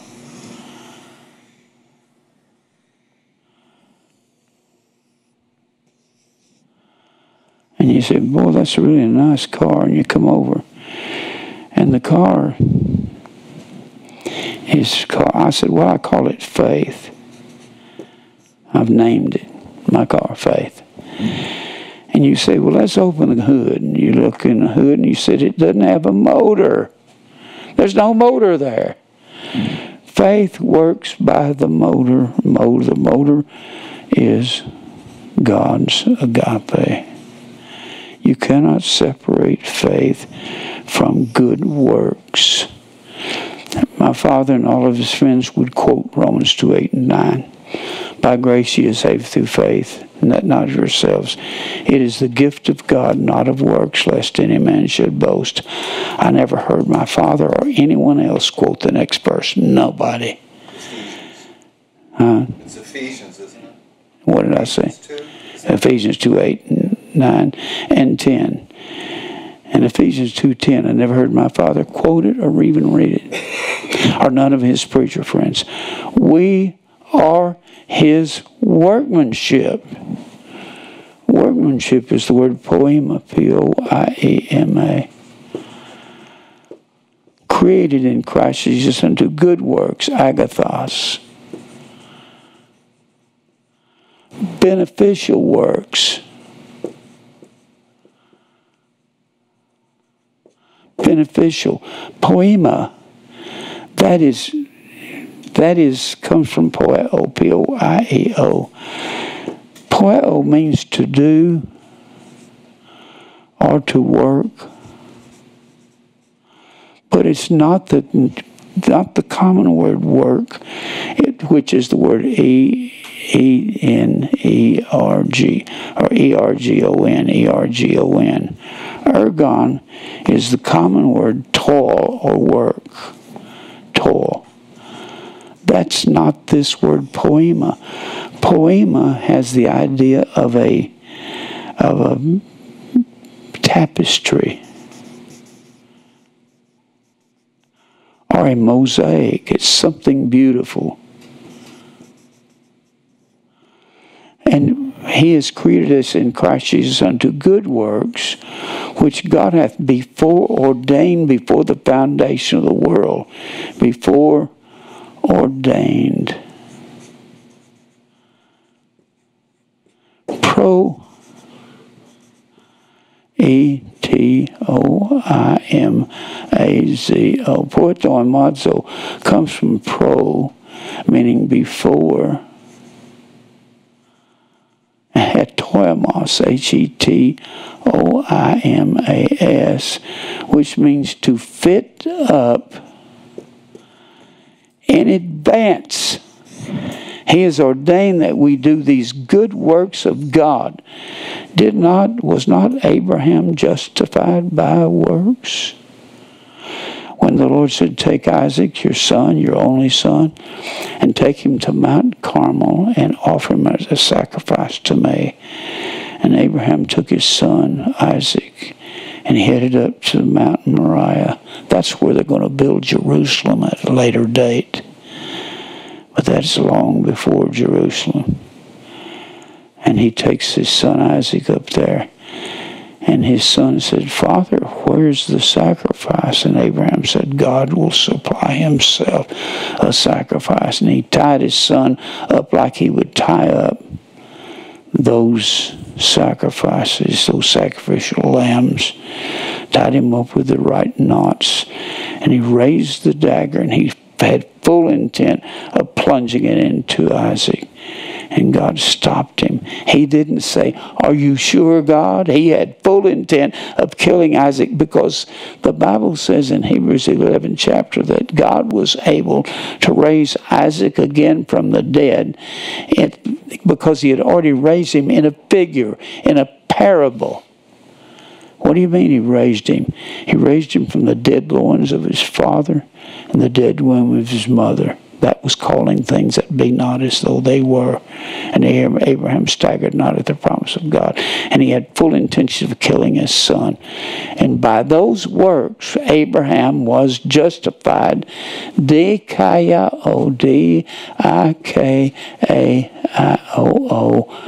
It means rendered innocent. So Abraham was justified by his works. He had full intentions of killing his son, because he knew God had already promised he's going to bless all the world through the works of this son, Isaac. That's what the Bible says, in Isaac shall thy seed be called. How was Isaac called? From the dead. That's the gospel. That's the gospel that was preached to Abraham, that Galatians 3rd chapter says. The scripture foreseeing that God would justify the heathen through faith, preached before the gospel to Abraham. What was that gospel? He raised Isaac from the dead. The gospel is resurrection from the dead. And he raised Isaac from the dead. Now, look here in Luke 17th chapter. If your faith doesn't grow, I may be on this pinwheel for some times. I have seen that everything that you're talking about the sovereignty of God. Sovereign means over all, everything, the good and the evil. I have seen that everything has to do with death to self. Self must die. Every subject I can put up there, the scapegoat, deny self, spiritual circumcision, drinking the cup meant to undergo a death, blood baptism meant to undergo a death. Spiritual Sabbath has to be with death to self and believe God, period. And the scourge, God says, I'll beat you until you do bow to me. That's what the scourge is for. And we're predestined to conform to the likeness of Christ through that scourge. And then demon means to fulfill self. Self has to die. The demon in all of us has to die. Now, look here in the 17th chapter of Luke. And the apostles, verse 5, the apostles said unto Jesus, increase our faith. And the Lord said, I'm going to tell you how your faith is increased. If you have faith as a grain of mustard seed, you might say to this sycamore tree. Sycamore tree was another brand of a fig tree. Be thou plucked up by the root, be thou planted in the sea. Everything that's cast into the sea is Babylon. Babylon was the mother of harlots, and she was founded on self. That's what has to die. And it should obey you.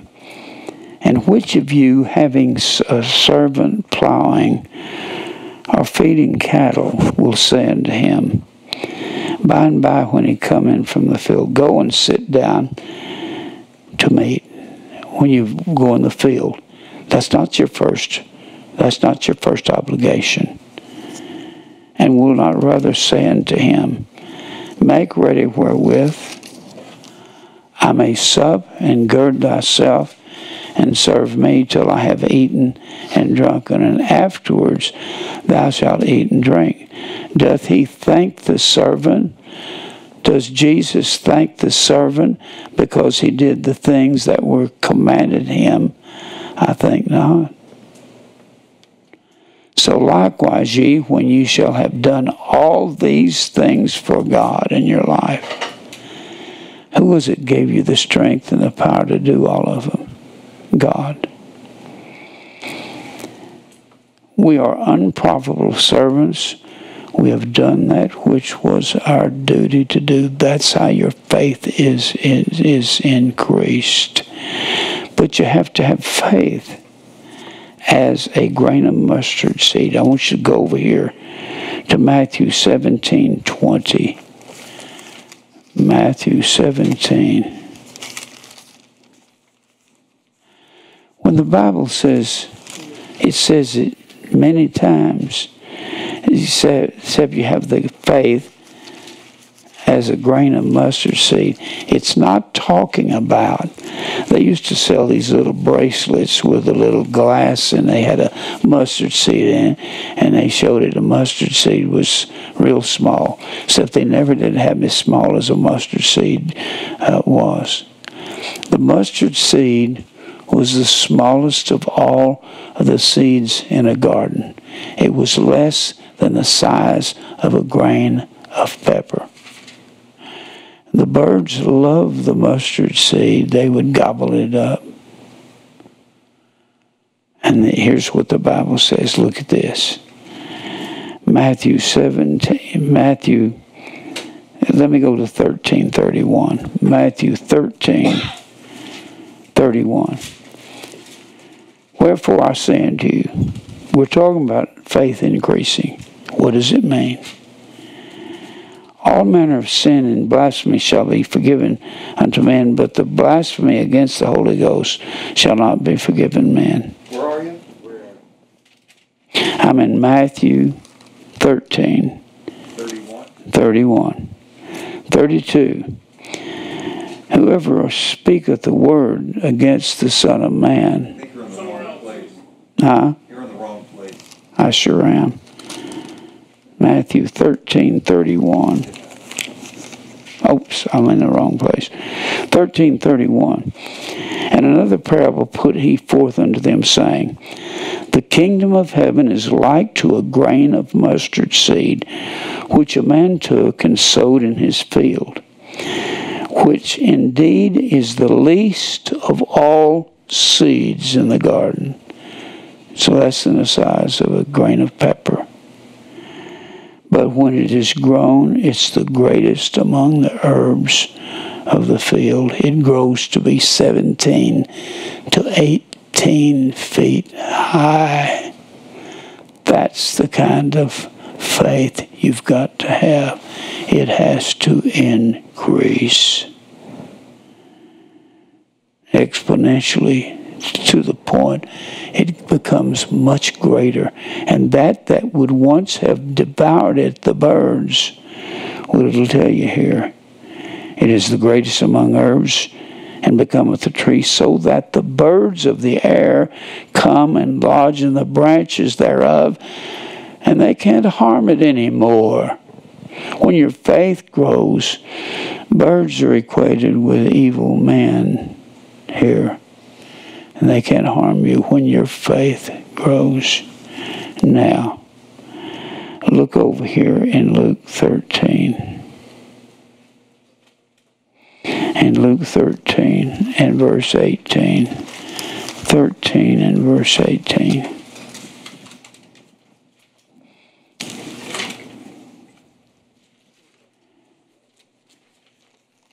Your faith has to grow. Luke 13, verse 18. Then said he unto what is the kingdom of God? Remember, the kingdom of God was a title for Israel. And Jesus said in Luke, the 11th chapter, if I with the finger of God cast out devils, then the kingdom of God is coming to you. And that's a term for Israel.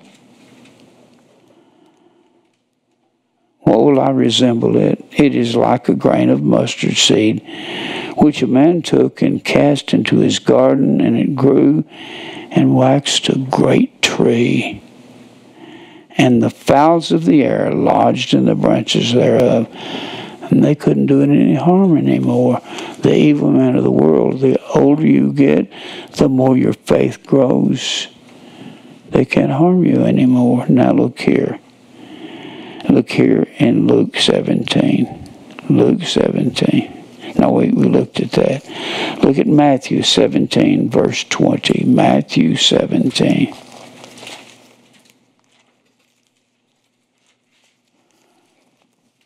Matthew 17.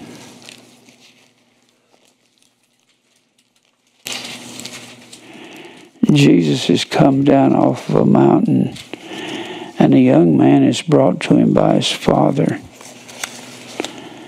In verse 14, when they were come to the multitude, there came to him a certain man, kneeling down to him and saying, now notice this is not Jesus saying it. It doesn't mean that Jesus believes him. Lord, have mercy on my son, for he is moonstruck. It says a lunatic. It means moonstruck. It comes from lunar, which is the word moon. Now, he's either a werewolf. Werewolves go long back, or he is a vampire.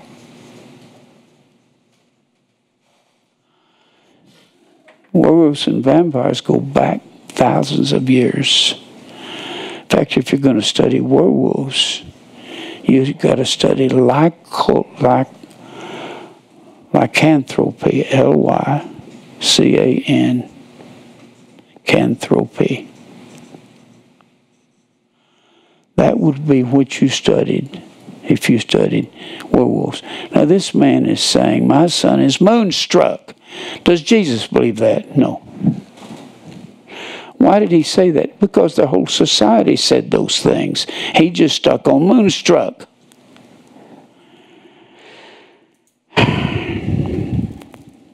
He's lunatic. And he keeps falling in the fire. Now, this man came up with this idea himself because of his society talked about having demons and being moonstruck and being lunatic, and everything was the cause of some demon. That's what they said a vampire was in the first century. It was a demon. You can look up vampire in the Hastings Encyclopedia. It'll tell you, this is the most peculiar thing.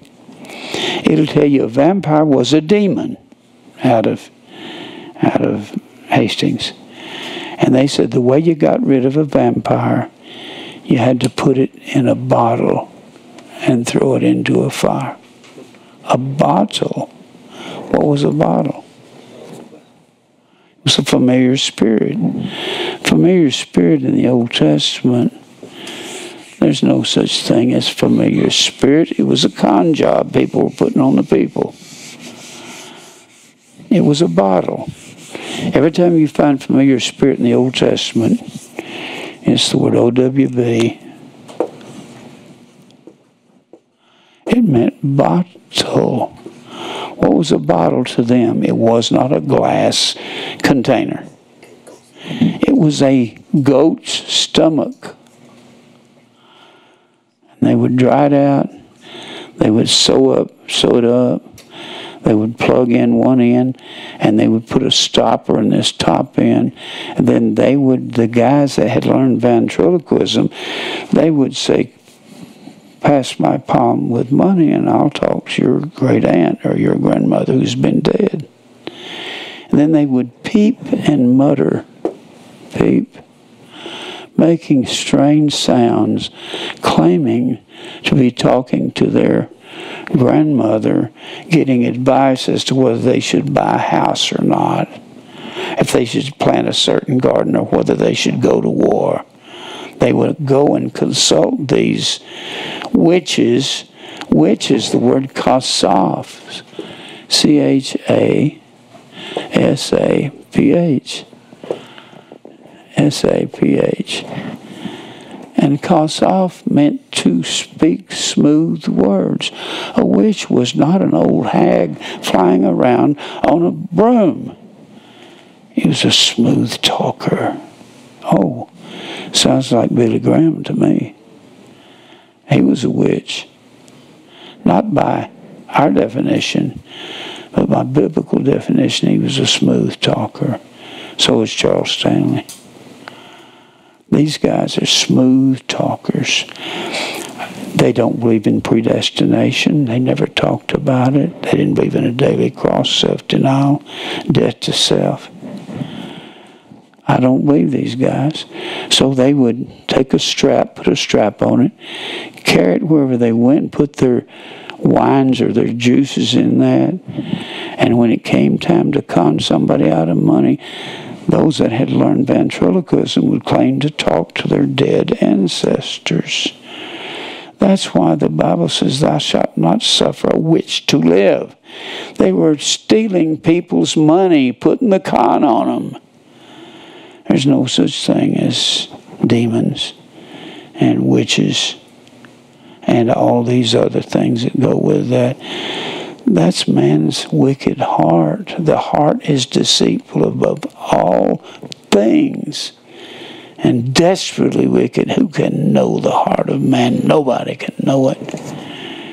It's a wickedness that's in man. Now, let me give you a couple more of these. When they translated obe or bottle into the Septuagint, LXX, around 200 BC, some brilliant translators that knew Hebrew and Greek translated the Old Testament Hebrew text into Greek, and they called it the Septuagint.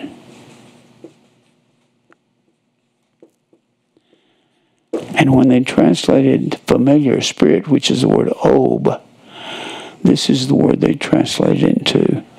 in gastromuthos. It means gastro is the word stomach. When you have gastrointestinal problems, drink Pepto-Bismol or whatever. Stomach. Muthos means myth. In means within. In gastromuthos means a myth within the stomach. Even the translators knew that it was a con. And they translated it right. Anytime somebody's wanting to get money from you so they can talk to your ancestor, they are liars. Once they're dead, they're dead. The rich man died, and in hell he lifted up his eyes, and the Bible says, anybody who's there can't come here. And Lazarus died and was carried to Abraham's bosoms. And the dead know nothing at all about what's going on the earth, according to Ecclesiastes, the 9th chapter. Now, I don't believe any of these superstitious things that's going on. None of them. The heart is what's evil in a man, and that's it. Now, so your faith has to grow. Look over here in 2 Corinthians, 10th chapter. 2 Corinthians 10.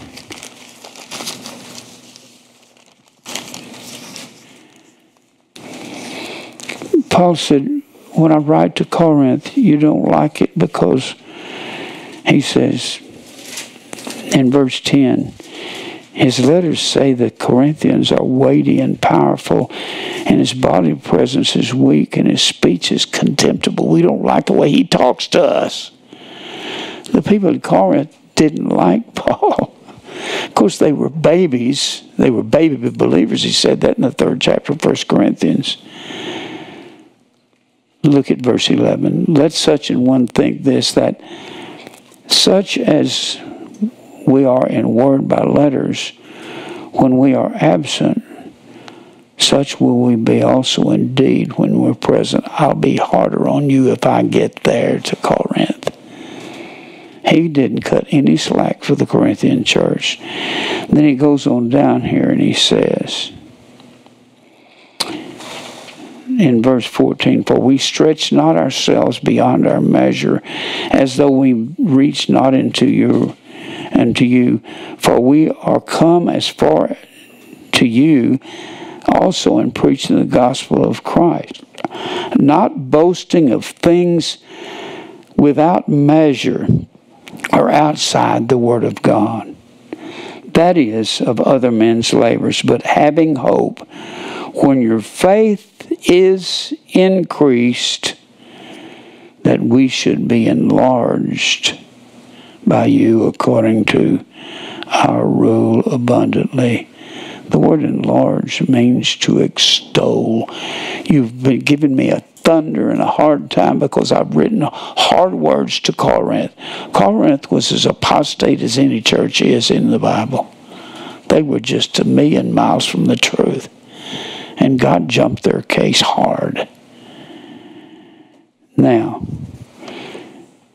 the preacher's given a hard time as long as I tell you have to repent daily, cross death, self-denial, Christmas, pagan, predestination is true. Give the preacher a hard time. We don't like what he's saying. If your faith will be increased, you'll quit giving me a hard time. Now, look over here in 2 Peter. Faith has to grow.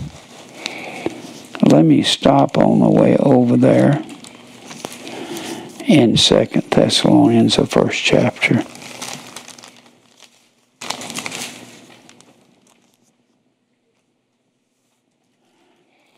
The word increase is the word axuno, A-X-U-N-O.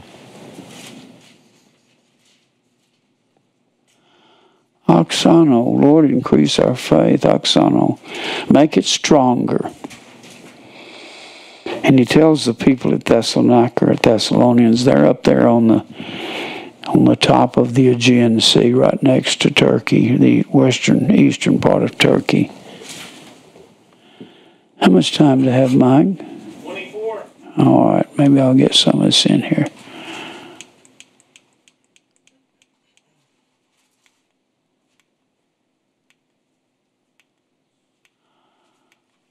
I don't know why I can't.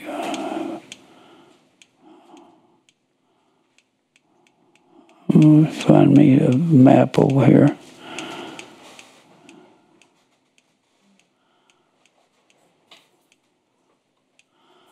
Why can't he come by there?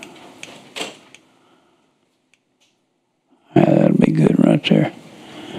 All right. And Thessalonica was right up here.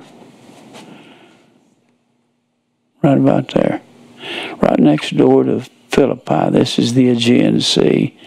This is the Adriatic Sea, right next to Italy. Italy's called a boot because it's shaped like a boot. This is Sicily, where most of those mob characters come from. But this is Greece here. And right up here is Thessalonica and Philippi. And then Paul comes down here to Athens and Corinth here, preaches, and then he goes back home. So he says to the Thessalonians in verse 2, "Grace unto you and peace from God our Father and the Lord Jesus Christ. We are bound to thank God always for you, brethren, as it is meet or necessary, because that your faith groweth exceedingly."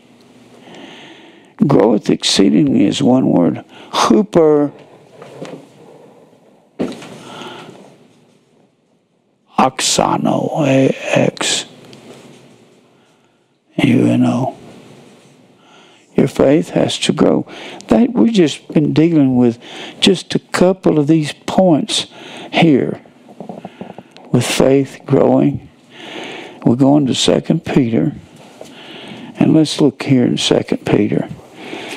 Does your faith have to grow? We had a guy that used to come here. He said, you got all the faith you need when you first get saved. Well, you don't get saved, for one thing.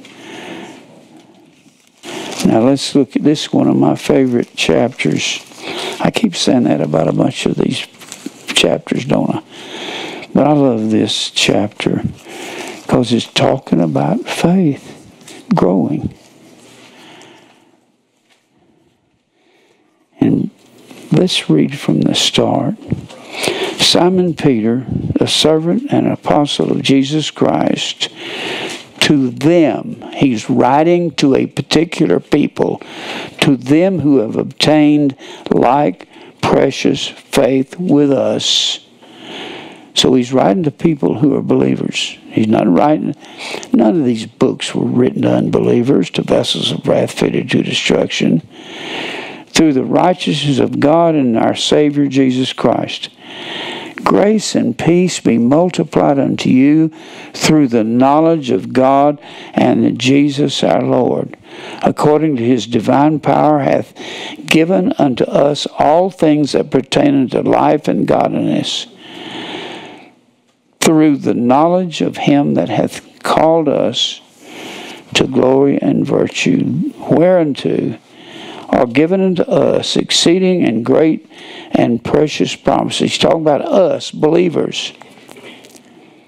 That by these you might be partakers of the divine nature of God when your faith grows, having escaped the corruptions that are in the world through lust. And besides all this, give all diligence, add to your faith. And you think you don't have to, your faith don't have to grow. You want to conquer a lot of things in the world, you're going to have to grow. In my 80s, I have learned I can conquer a lot of things, but I don't conquer them. God conquers them. God does my fighting for me. I refuse to fight anybody anymore. These guys that write to me and correct me on the Bible, they don't know what they're talking about. You guys don't understand. I'm not going to fight you. God fights my battles for me. I just say, Lord, you fight all of our battles. I can't fight the world. I have learned that as I got older. The world is a bunch of hard-nosed people. They're evil vessels of wrath, and you can't beat them. But God can beat them. And then he says, add to your faith. Add is not, he's not asking you, would you like to add to your faith? Add is an imperative command. He's not asking anybody to add. It's an imperative mood. Epi. C-H-O-R-A-G-E-O. Epicorregio. We get the word choreography from this word corregio. C-O-R-E-G-E-O. The Jews had a circular dance, or what they called a sacred dance. I got a book written by Jews, Sacred Dance. And it's called the Sacred Dance. Epi means upon or cover with. He's saying, cover your life with this dance. And there's 7 points to it.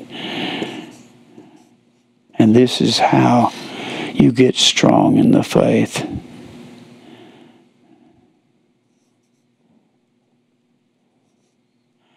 There's 7 things you add to your faith. Number 1, virtue. I could spend all day long talking about virtue. Virtue is the word arete, A-R-E-T-E, and it means maturity. Grow up. Do you think you're just as strong at 3 years old as you are when you're 25 or 30? You're not. When you are a child, and the Bible speaks of the Corinthians being babes. He said you need to be fed with meat, but you're too young. I have to keep feeding you with milk of the word, which is for babies. Milk is nourishing for babies. When people say, well, these preachers out here are preaching milk, I say, no, they're not. They're preaching sewerage. These Baptist churches are not preaching milk. Milk is healthy for babies. And then he says, virtue. Grow up. That reminds me of the word teleos, T-E-L-E-I-O-S. Teleos is the word perfect. Be therefore perfect. But it doesn't mean any different than arete. It means to grow up and to be mature. Be ye therefore perfect, even as your Father which is in heaven is perfect, there in Matthew, the 6th chapter. He's talking about grow up and be mature. In fact, that is a part of the word when the perfect is come, T-E-L-O-S, I-O-S. Teleos means grown up, mature. When the church is come, that's why it goes on to say, when I was a child, I spake as a child. I understood as a child. When I became a man, I put away childish things. That's what he says right after he says, when the perfect is come. Let me show you one verse that has to do with that. Colossians, the 3rd chapter. He's talking about all the things you have to put off. You have to put off the outer man. I can't get everything into one lesson. In fact, it may take me 6 months just to skim the top of this. And he says here in verse 14, he just got through telling the Colossian church what to put off, and then what to put on. He says in verse 10, put on the new man, the inner man, which is the man that serves the law of God. Because the outer man, which he says put it off in the previous part of the chapter, mortify this outer man and put on the new man. Then he says down here in verse 14, above all these things, above all what things? Holy, blessed, beloved, bowels of mercy, kindness, humbleness of mind, meekness, long-suffering. 13, forbearing one another and forgiving one another, if any have a quarrel against any man, even as Christ forgave you, so also do ye. Above all these things, put on charity, agape, walking in the commandments of God. Agape. Put on agape, which is the bond of perfectness. Agape is the perfect. When the church grows up and they're able to walk after the commandments of God. And Peter said during his lifetime, the perfect was here, T-E-L-O-S, which is a form of teleos or teleotes. He said the perfect is here, the church is mature, and all of these gifts of an apostle have died away when Epaphroditus showed up to visit Paul at Rome. Paul had lost his ability to heal. He couldn't heal him anymore. And Paul had the ability to heal people. He got bitten by a deadly Mediterranean viper, which had enough poison to kill a dozen men, and he just slung it off his hand, and that was one of the miracles of an apostle. So he says, above all these things, put on agape, which is the bond of perfectness, means completeness. And the church became mature during the lifetime of Peter. He said so. Now, let's go back over here to 2 Peter. Add to your faith. So he's talking about faith increasing. See, I can't preach this pinwheel without getting into faith increasing. And that is not to even, I got to go back to that pinwheel and show you that all of these things has to do with death to the outer man. Death to the flesh. And to knowledge, and he says, to virtue, knowledge, gnosis.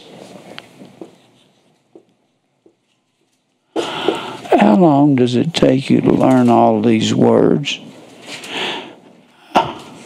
Yes, the rest of your life. Thank you, Tim. It's going to take you the rest of your life.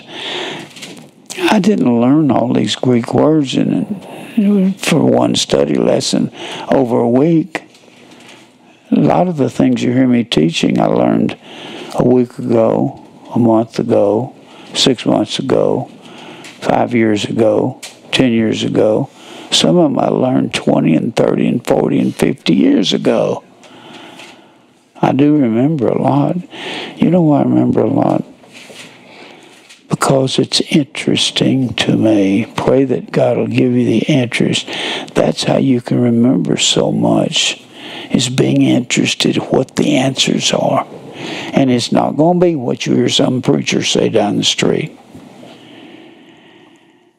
So knowledge is gnosis, and to knowledge temperance, enkratia, E-J-K-R-E-T-E-I-A.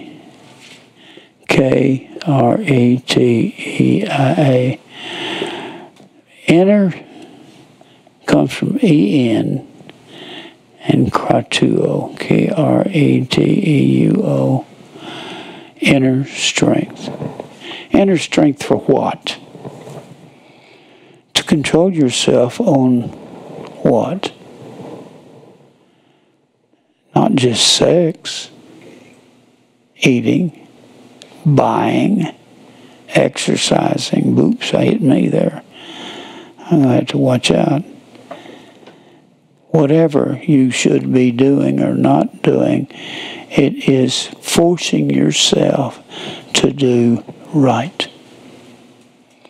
And when God increases that inner man and he starts to overcome the outer man, it's easier after you've been a believer for 25 or 30 years to conquer that outer man. But it's not easy when you're young. It's real hard when you're young. Then he says, and to knowledge, temperance, and to temperance, patience. It's an interesting word. The trying of your faith worketh patience. Count it all joy when you fall into diverse temptation, knowing the trying of your faith worketh patience. And let patience have its perfect work. Let it happen. Patience, hupo, mone, M-O-N-E. That is the noun form of hupo, meno, M-E-N-O. Hupomone is patience. Hupomone is the word endure. That's the verb form of patience. He that endureth to the end, the same shall be saved. Who's going to endure? Every one of us, because God, he that hath begun a good work in you, perform it till the day of Jesus Christ. You have to increase in faith. And then he says, to patience, godliness, Eusebia, E-U-S-E-B-E-I-A. It means to be godly or like God. I like what one writer said. It said it has the resurrection scheme involved in it.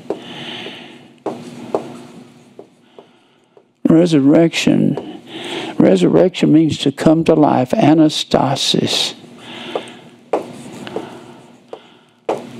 means to come to life after dying. Come to life. And how often do we die? Daily. How often do we take our cross? Daily.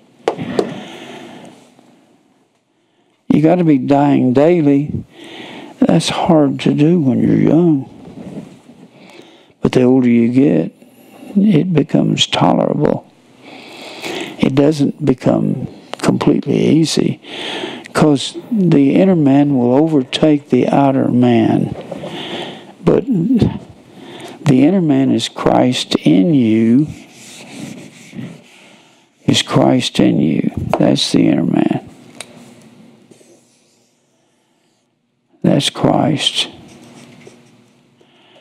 And God's going to take you through year after year after year after year of tribulation, trials, persecution. And he's going to teach you to quit fooling with the people that you used to fool with when you first come to Christ. Quit running around with the world, have no fellowship with unfruitful works of darkness, but rather rebuke them.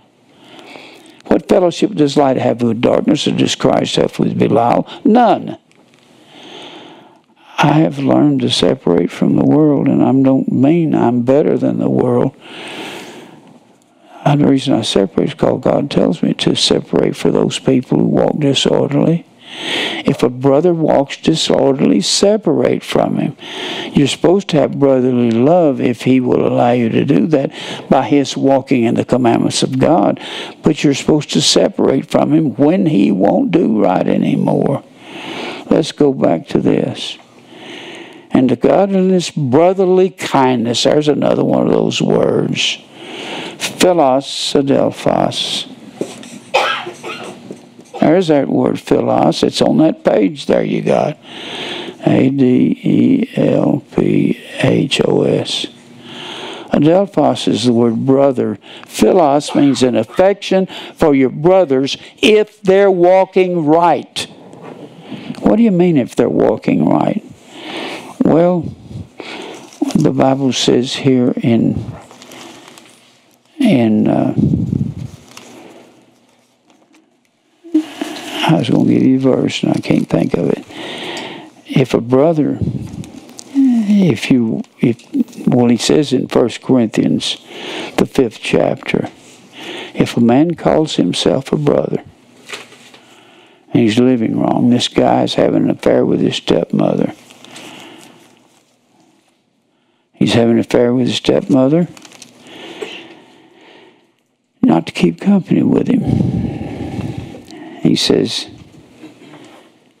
I wrote unto you in verse 9, I wrote unto you an epistle not to company with fornicators, yet not altogether with fornicators of this world, or with covetousness, or extortioners, or idolaters, for then must you'd have to leave the world.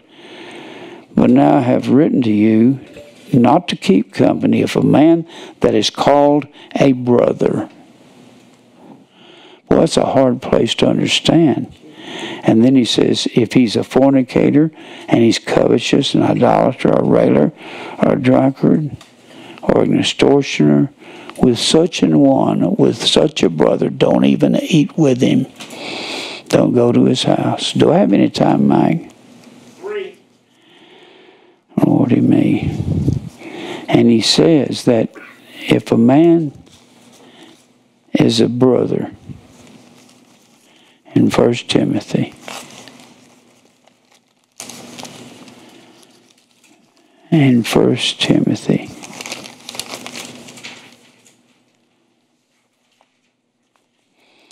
now we command you, verse 6, chapter 3, verse 6, we command you, brethren, in the name of our Lord Jesus Christ, that you withdraw yourself from every brother that walketh disorderly. So this is a real hard place to come to. Love your brothers if they will walk in God's commandments. But don't hang around a guy that calls himself your brother, and he drinks a little, and he cusses a little, and he does all these things a little. And I've been talking about faith increasing today. I hadn't even got to inheritance increasing. Inheritance is death. There's a death involved. I'll come back to that next time.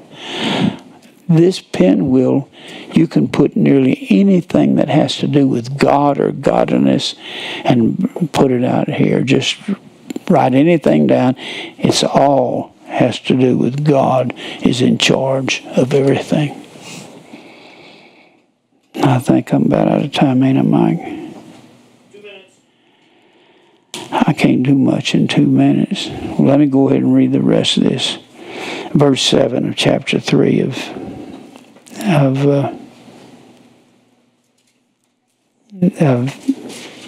2 Thessalonians.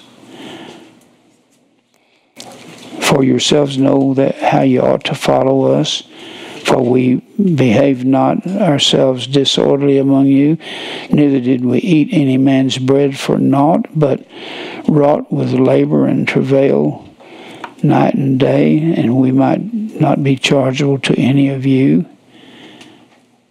You're to withdraw yourself from brothers that walk disorderly. That word withdraw, stello, means to abstain, pull away from. It has basically the same meaning. Mark them which cause divisions and offenses that are contrary to the doctrines you have learned, and avoid these people. Ekklino is an imperative mood, a command. In Romans 16:17, Romans 16:17.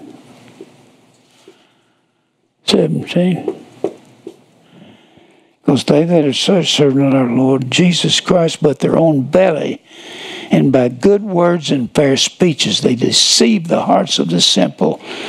Good words and fair speeches are not what believers need. They need comfort, but they need to be admonished, which means rebuke gently.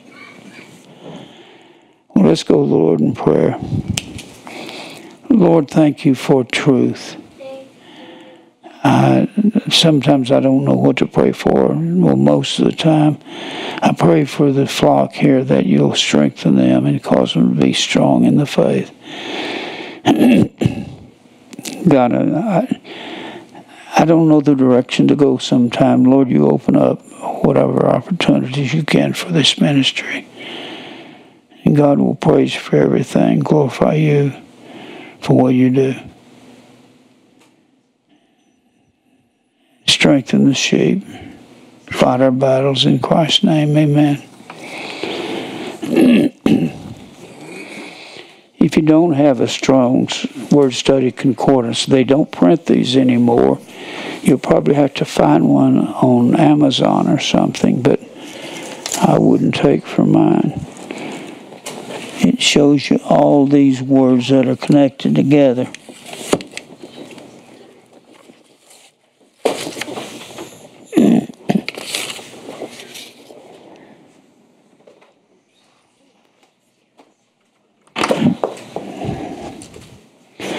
Hey Art, how you doing? Hanging on. Me too.